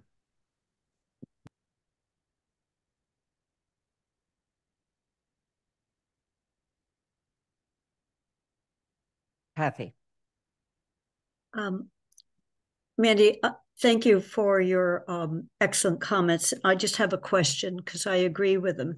So if we say, number one, you had said if state aid comes in higher and we actually close the deficit, do we want to recommend what the town manager should do? Or we could say he comes back to the council with a recommendation. Just in terms of, I think that's cleaner. Last year, as what I remember happening, Paul, was we just got it almost fatal. It was done before we could talk about it. And so everyone started counting their new money. So I think it would be good to come back. And I just want to see if there's agreement on that. And then the deposit, if we get rebates on major capital projects, I had always thought they would go into the capital stabilization fund, but we never explicitly said that. So if you were thinking that's where they should go, that's what we should word it. And then the question is what we do with, it's not quite clear to me yet whether the North Amherst Library conversion to electric qualifies for anything, but it might, depending, it's because mini splits, air source don't. Do we want this as a general policy or do we want it just for the biggies? In other words, if the town succeeds in bringing in some Eversource money or some incentive payment, does it always go in the capital, or should we just make it this for this year? We know the school is on the list for some fairly substantial money. So it's a question rather than because I always thought the school related, I always thought all was going back into the capital fund, as part of the thing that made the school work. So those were my two. I know you're sending them to us. I agree. I think what you were asking on the wage and benefit increases, how much of the increase in the total budget gets absorbed by the fact that wages and benefits, meaning pension and health. And I think that would be a very good number to put in because we've only getting, when I say only, the millions we're getting more each year are not that big. And most of them are going for labor. And it would be just good to bring that fact into this document. It's not as much money as people think each year in terms of doing something new, brand new with it, unless we don't bring in resources. So thank you. And that requires the finance department doing it for us, Paul, computing kind of across the board of if the total increase is this, what is the total increase in wages and benefits in dollars, so we can figure out how to write that sentence. So thank you. Jennifer? Yes, let's see. We actually got an inquiry from the public, but it's something that had struck me in reading it also. And that was, I think when you were talking about applying for grants, it was like, I'm not sure if it was a cautionary note or discouraging perhaps, but about applying for grants if they were for ongoing personnel or a program, which many grants are, because I would think we would want to pursue grant opportunities that support our programs, even if they would be, we wouldn't want to out of hand discourage it. I know it's part of the consideration. Sometimes when you apply for grants, it's to start up a new program. But what's lost sight of is who's going to pay for that program when the grant runs out. But That's again, what that you're was talking about. cautionary. It wasn't stating a policy that we would not want to pursue it. Yeah. Andy? Yeah, no, I appreciate the comments so far, and I'm not going to respond to all of them, but I thought there were a few that were worth bringing up. I think that Kathy's already talked about the school, the question of what happens with any grants we receive for energy savings, for example, and we had a very explicit discussion about that with the school, because part of the recommendation from the Finance Committee that was acted on upon at the time, and I think it was with discussion at the council level, was that the first amount that was taken from the stabilization fund, the capital stabilization fund, to reduce the amount that would be asking for debt exclusion. There was an explicit understanding in that discussion that the goal and the reason to do it was because we felt that that money was likely to be available, and if it was available, that it would be able to replace the fund, and in fact, we would be able to reduce the amount that we were asking the voters to approve in a debt exclusion by that amount of money, because we felt that it was likely that it would not ultimately affect the capital stabilization fund that would be available for the two projects that remain to be done yet. As far as North Amherst Library, I think it is going to be important to apply for funds, but there is a issue that will have to be considered by the town manager, if not by the council, and that is that since there was a private donor who very generously gave the funds, sufficient funds to do the work on the North Amherst Library, does the donor does it reduce what the donor was asked to give, or is it useful to the town for some other purpose? I think that's an actual very difficult policy question, and I think the town manager would need to give guidance if that money came in. The last thing that I want to talk about, because it is an important budget issue, and that is the school committee compensation, and the same would be true for the library trustees. The problem that we had was when you go back to the charter, as Athena reminded us earlier this evening, always look at the charter first. And the provision in there about compensation for other boards and committees, not the council, because the council has a special provision, says that the increase has to be provided for in the annual budget. So if there is going to be increase for total compensation for any other elected board, that does have to be included in the budget when it's recommended, and therefore I think becomes an issue that may go beyond just saying that we need to think about it. I'm not sure if the suggestion is that the council actually wants to recommend that that amount be included, and how that amount is to be determined. So that actually is a good point to raise, because it's very timely, and if you don't raise it now, you're a year away from being able to raise it again. So I just want to at least point to that as the significance of the discussion that may need to take place.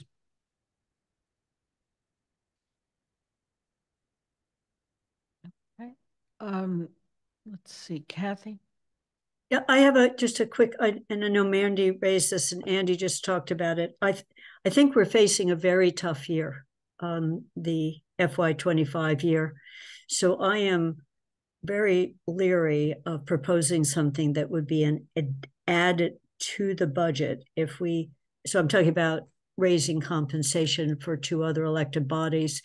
I think if the council wants to have a discussion about that, we should, and we should think of it hitting not the FY25 budget, but the FY26 budget, where we, once we get a little bit of a sense of maybe in our dreams of dreams, the state, all that income tax money the state is collecting will start to come back to us rather than just big surpluses. And we'll have a less tight budget, but I'm really worried about the FY25 budget. So I just wanted to say that, you know, we're losing the ESSER funds in schools. We've incorporated the 4 firefighters into the budget with some strategic agreement money from UMass, but we have a big department we've added.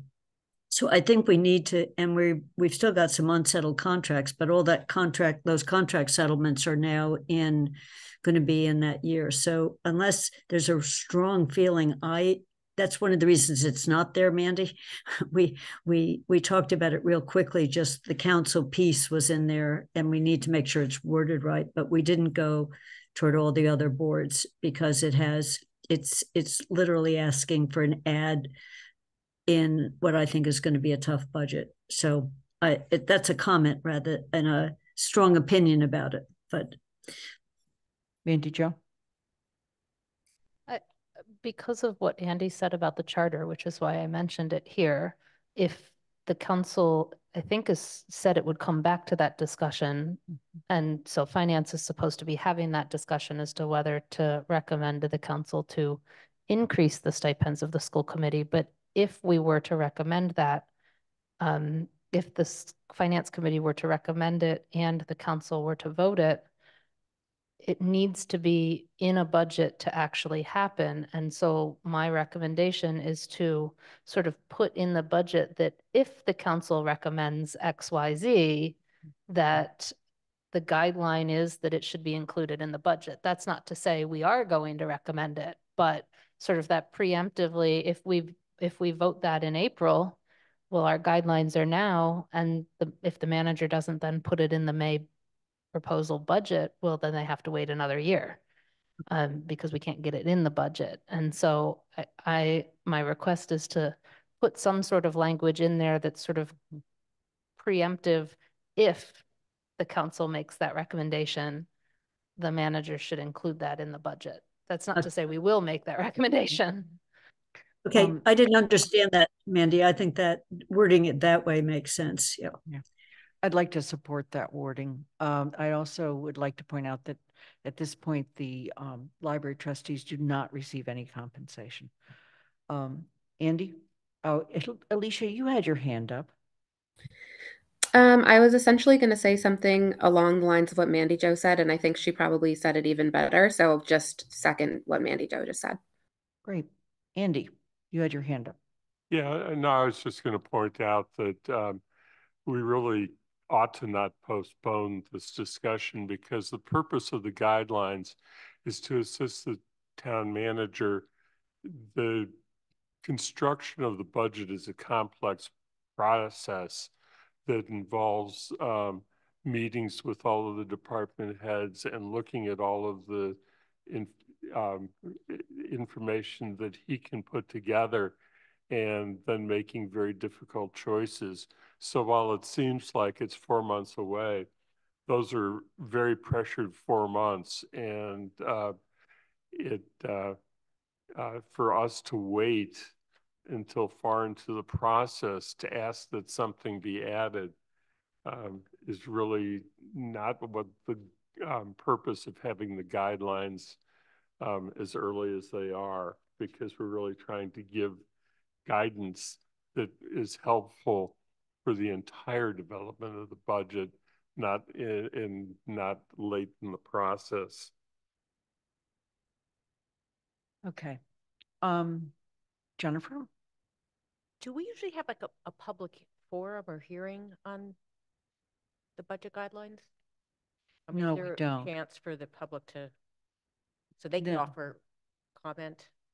We don't do a special one. We do have our budget forum that was back in November, but we don't have one on the guidelines. So could the public comment on? They certainly can comment on anything. But in writing, they won't. Absolutely. Absolutely. And some have. Are there any other questions or comments? Okay, Andy, do you have what you need, and do other members of the Finance Committee feel they have what they need? And again, the Finance Committee is meeting tomorrow at 3 o'clock. No, when are we meeting? I think it's 1. It's at 1 o'clock tomorrow.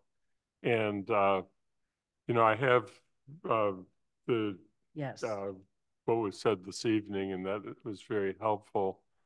And I will report it back to the committee, and the committee will try and work with it to develop the next round of guidelines.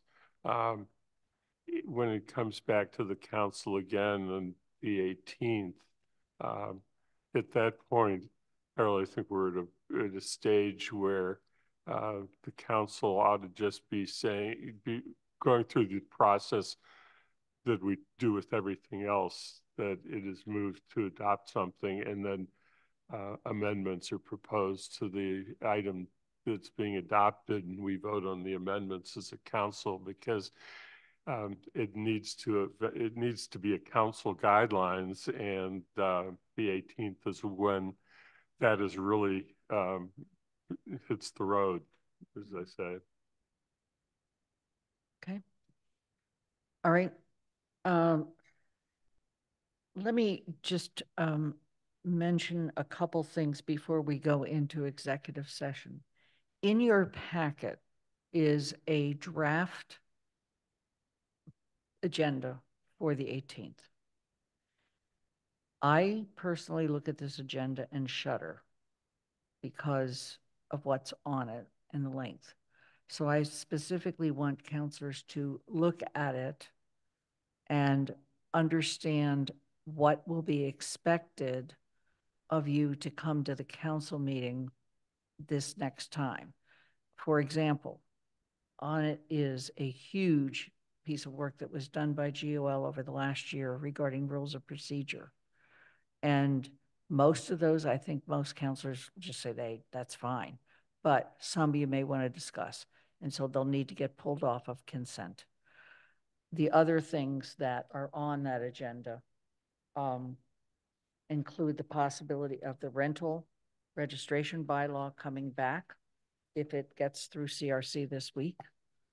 And the other is, we're not sure about ARPA yet, so that don't even look at that. It's the Jones Library authorization and the financial guidelines, which we just discussed, the goals, which we just discussed, the rules of procedure, and then the legislative guide, which in that case would be a referral to GOL. So it's not a vote to accept at this point.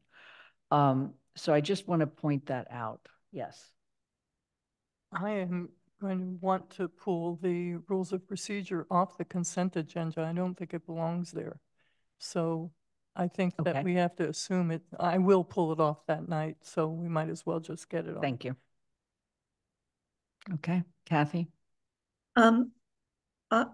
I would really like it if we could agree that rental won't be next Monday to give us time. I know, Mandy, you're meeting on it tomorrow, but I think it's the same issue that I raised when I asked to try to postpone it to another council meeting. I think it needs to have time for a longer discussion, Lynn, and the 18th, we're not going to have time for it. So if we could agree, I don't mind it coming back, but maybe it can come back to the first meeting of the council in January, which would give us time to discuss it. I also saw a note that the work on the nuisance bylaw, if there are changes in that, it might require amendments to the rental permit bylaw. So I'd like to not have this keep coming back next year, so I just would like a fuller picture. So I'm suggesting that it not be on the agenda, particularly so that the people who want to come and talk to us about it won't all be there in the room. If it's potentially a second reading or of a revise. So it's a suggestion to move it. Okay, thank you. Andy? Yeah, I just wanted to ask Athena if she has any notes that indicate whether the motion had a date specific on the postponement at the last meeting of rental registration. We referred it to CRC, Andy, instead of postponing it. There was a discussion about not taking it up until January 8th, but that was superseded then by a referral back to CRC. Thank you. Okay, Mandy Jo, did you want to discuss this, please? Thanks. So as chair, I requested that Lynn put it on the agenda in case CRC finishes with its referral this coming Thursday. I do not know whether CRC will, but the council agenda needs posted basically before CRC finishes its meeting. Yeah. So I would request that it remain on the agenda pending CRC's outcome, because I cannot guess what CRC will do with it on Thursday. It may finish its work. It may not finish its work. If it finishes its work, it may request that a second reading happen, but it may also recommend that a second reading not happen on the 18th. I don't know, but the agenda for the council meeting needs posted before CRC's meeting finishes. Okay. That's what I needed to hear. Shalini? Yeah, I think you can definitely send it to send the legislative process guide to GOL, but according to what Athena informed me, that it's not a bylaw or a policy, so it can be just voted by the town council. And it's a living document that's going to be, it's open to be used in orientation for new councilors and for the town council and the committees to use as they please. So it does not need to be sent to the GOL. In a previous discussion at GOL, at least two of us felt it should be looked at by GOL as it relates to anything that might change in the rules. But I mean, I understand it's not a document of you must do, it's a document of guidance. Mm-hmm. Anna? But to that point, if someone wanted to make a rule change based on something they read in the process guide, they'd have to bring that specific proposed rule change to GOL. So I don't understand why the process guide would need to go to GOL, because it in and of itself is not a rule change. Exactly. So can you? This conversation should be at the next meeting. Yeah. I think we're getting Thank more you. away from scheduling and more. I agree. Okay. Thank you. Okay. All right. With that, I'm going to make the following motion, and just to, Athena, I just want to check. We're going to move to a different Zoom, right?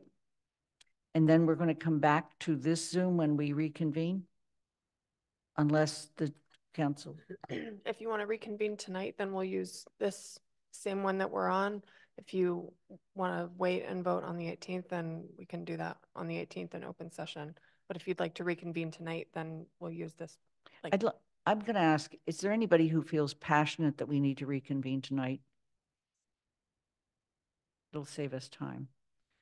It'll be one vote. But it'll still save us. Okay. Let's just knock it off the calendar, off the agenda for next. Let's not add anything else to the agenda. Okay. Next week. All right. We're going to reconvene. So the motion is as follows: to convene. So let me just explain before I make this motion. You're going to go off this Zoom.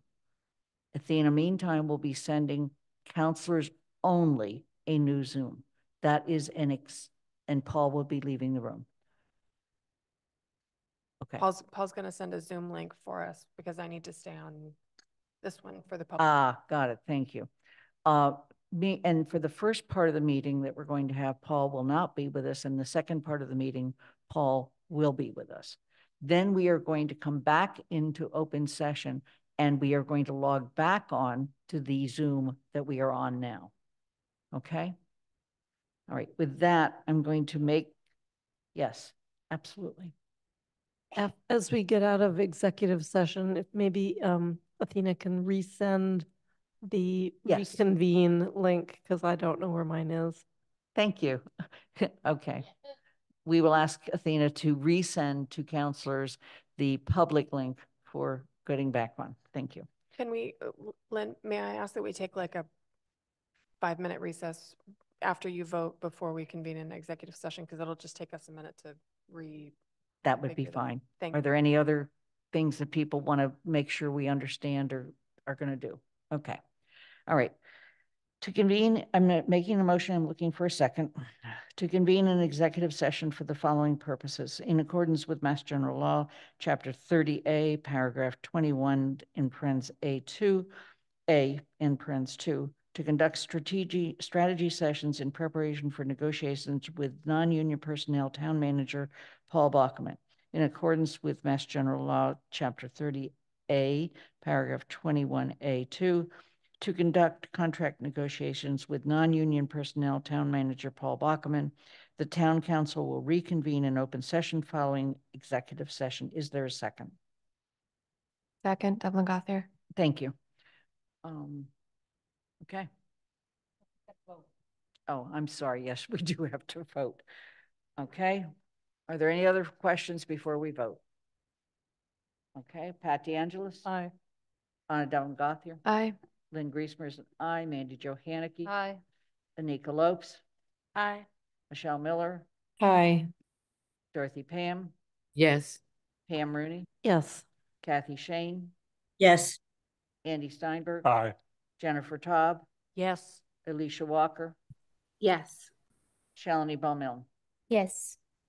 Okay, before you log off, I want to remind people that when you are in executive session and you are in your home, there cannot be any other people who are listening in on the meeting. Okay? Any questions? It was unanimous. We're going to go into executive session. Thank you. We're leaving this one. We're leaving this one.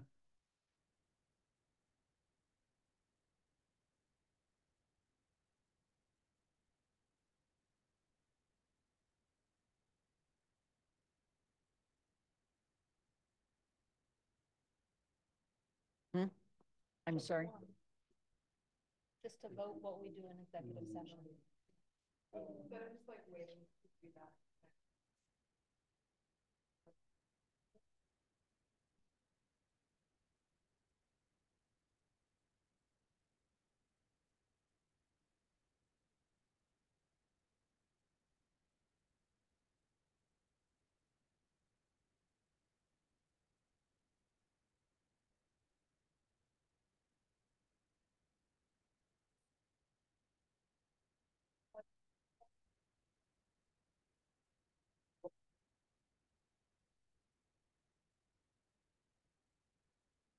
We're just taking a short break so we can switch over.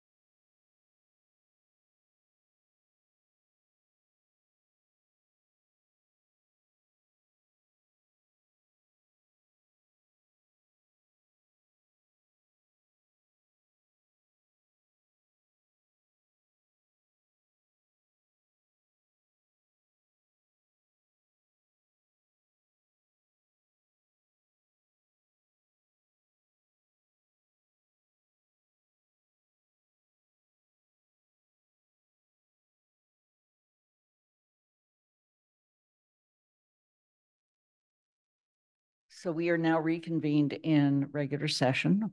I am going to ask the clerk to read a motion, which I will make, and then look for a second.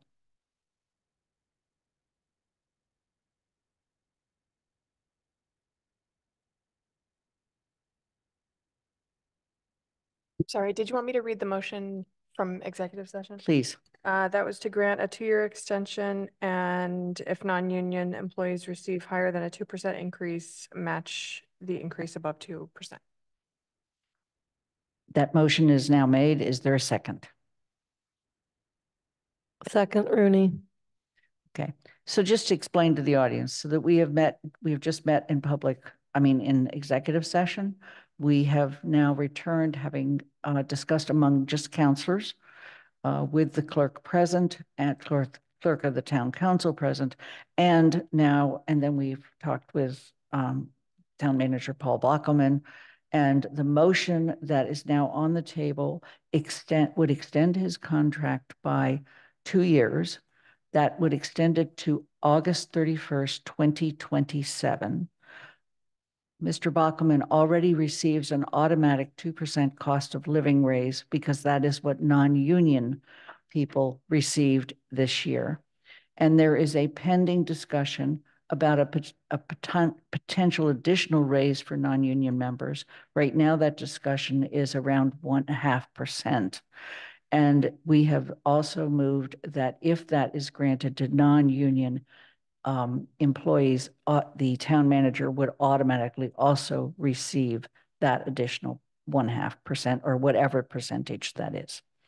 And so with that, I'm going to ask counselors if they have any questions or comments. Okay. Pam.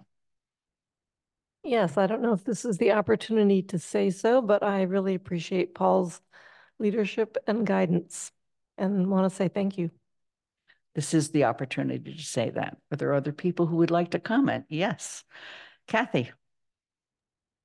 Yes, if we could keep you for even longer than 2 more years, we would at this point, Paul. We appreciate your steady hand on multiple complicated issues and your enthusiasm. So thank you very much. Dorothy.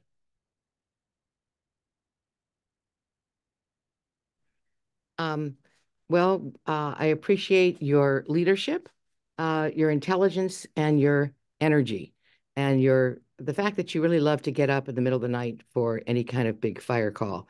But he does it. So we really count on you. Thank you.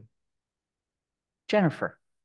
Well, Dorothy said what I was going to say because it happened in our district, but on, I think it was a Sunday morning, I got an email, as I think Dorothy and Lynn did. It was about 6 in the morning, and Paul providing an update, unfortunately, on could be a tragic situation.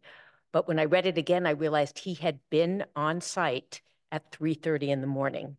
So overtime doesn't even begin to describe the hours that Paul works, but thank you for your dedication and all the hours that you give to the town. Pat. When I was younger, I had a theater teacher come in to work with my dance company, and she became a lifelong mentor. And one of the things that she said after every session in the studio, she would say thank you to each one of us as we left. Thank you for your work. And I've said that to you. I've said it to some other people too. But I want you to know how deeply I feel that, both because of the work you do, but because of what that phrase means to me in terms of that relationship. So thank you for your work. Shalini? Yes, I also echo all the statements that have been made. And Paul, you've been here with us since our very first town council. And so I just feel, even though I'm not going to be a counselor anymore, I'm going to continue to thank you as a resident. And it is so clear how much you care for a town, for the people, and you've just brought such a balanced perspective, guidance, leadership. And I really admire you for that. And thank you for that. See you on the other side. Well, no, wait a minute. Well, that was quite a statement, Shalini, the other side. Are there any other comments from counselors? Paul, I think we just really want to say thank you. We hope that this is a vote of confidence. It's a vote of saying, hang in with us. The best is yet to come as we keep building new buildings and accomplishing all the many other goals that we are here to work with you on. So, and for those of you that have often been in Paul's office, and you all have, you know, he has a speaker on, so he's following those calls that come in on 911, which is just astounding. Anyway, with that, I'm going to bring this to a vote, and I'm going to start with Mandy Johanigan. Aye. Anika Lopes. Aye. Michelle Miller. Aye. Dorothy Pam. Yes. Pam Rooney. Yes. Kathy Shane. Yes. Andy Steinberg. Aye. Jennifer Taub. Yes. Alicia Walker. Yes. Shalini Balmoon. Yes. Pat DeAngelis. Aye. Anna Devlin Gauthier. Aye. Lynn Griesmer is an aye. And it is unanimous. Thank you, Paul. I'd just like to thank the council, your kind comments tonight, but also the crucial comments that you've given me during the performance review, which is really important as we move forward. But I mean, I love working for the town. It's a fun town. It's, you know, I talk to my colleagues and it's nobody has the stuff going on that we have going on. It just makes it really interesting. So I appreciate everything that you do, but also that everybody in the town does too. So thank you. I will be finishing up a press release that we put out tomorrow, and also working with the town attorney to make sure that the amendment to his contract is done. And with that, unless there's any other comments, the meeting is adjourned. And it is 10:27, not 12:27. Thank you.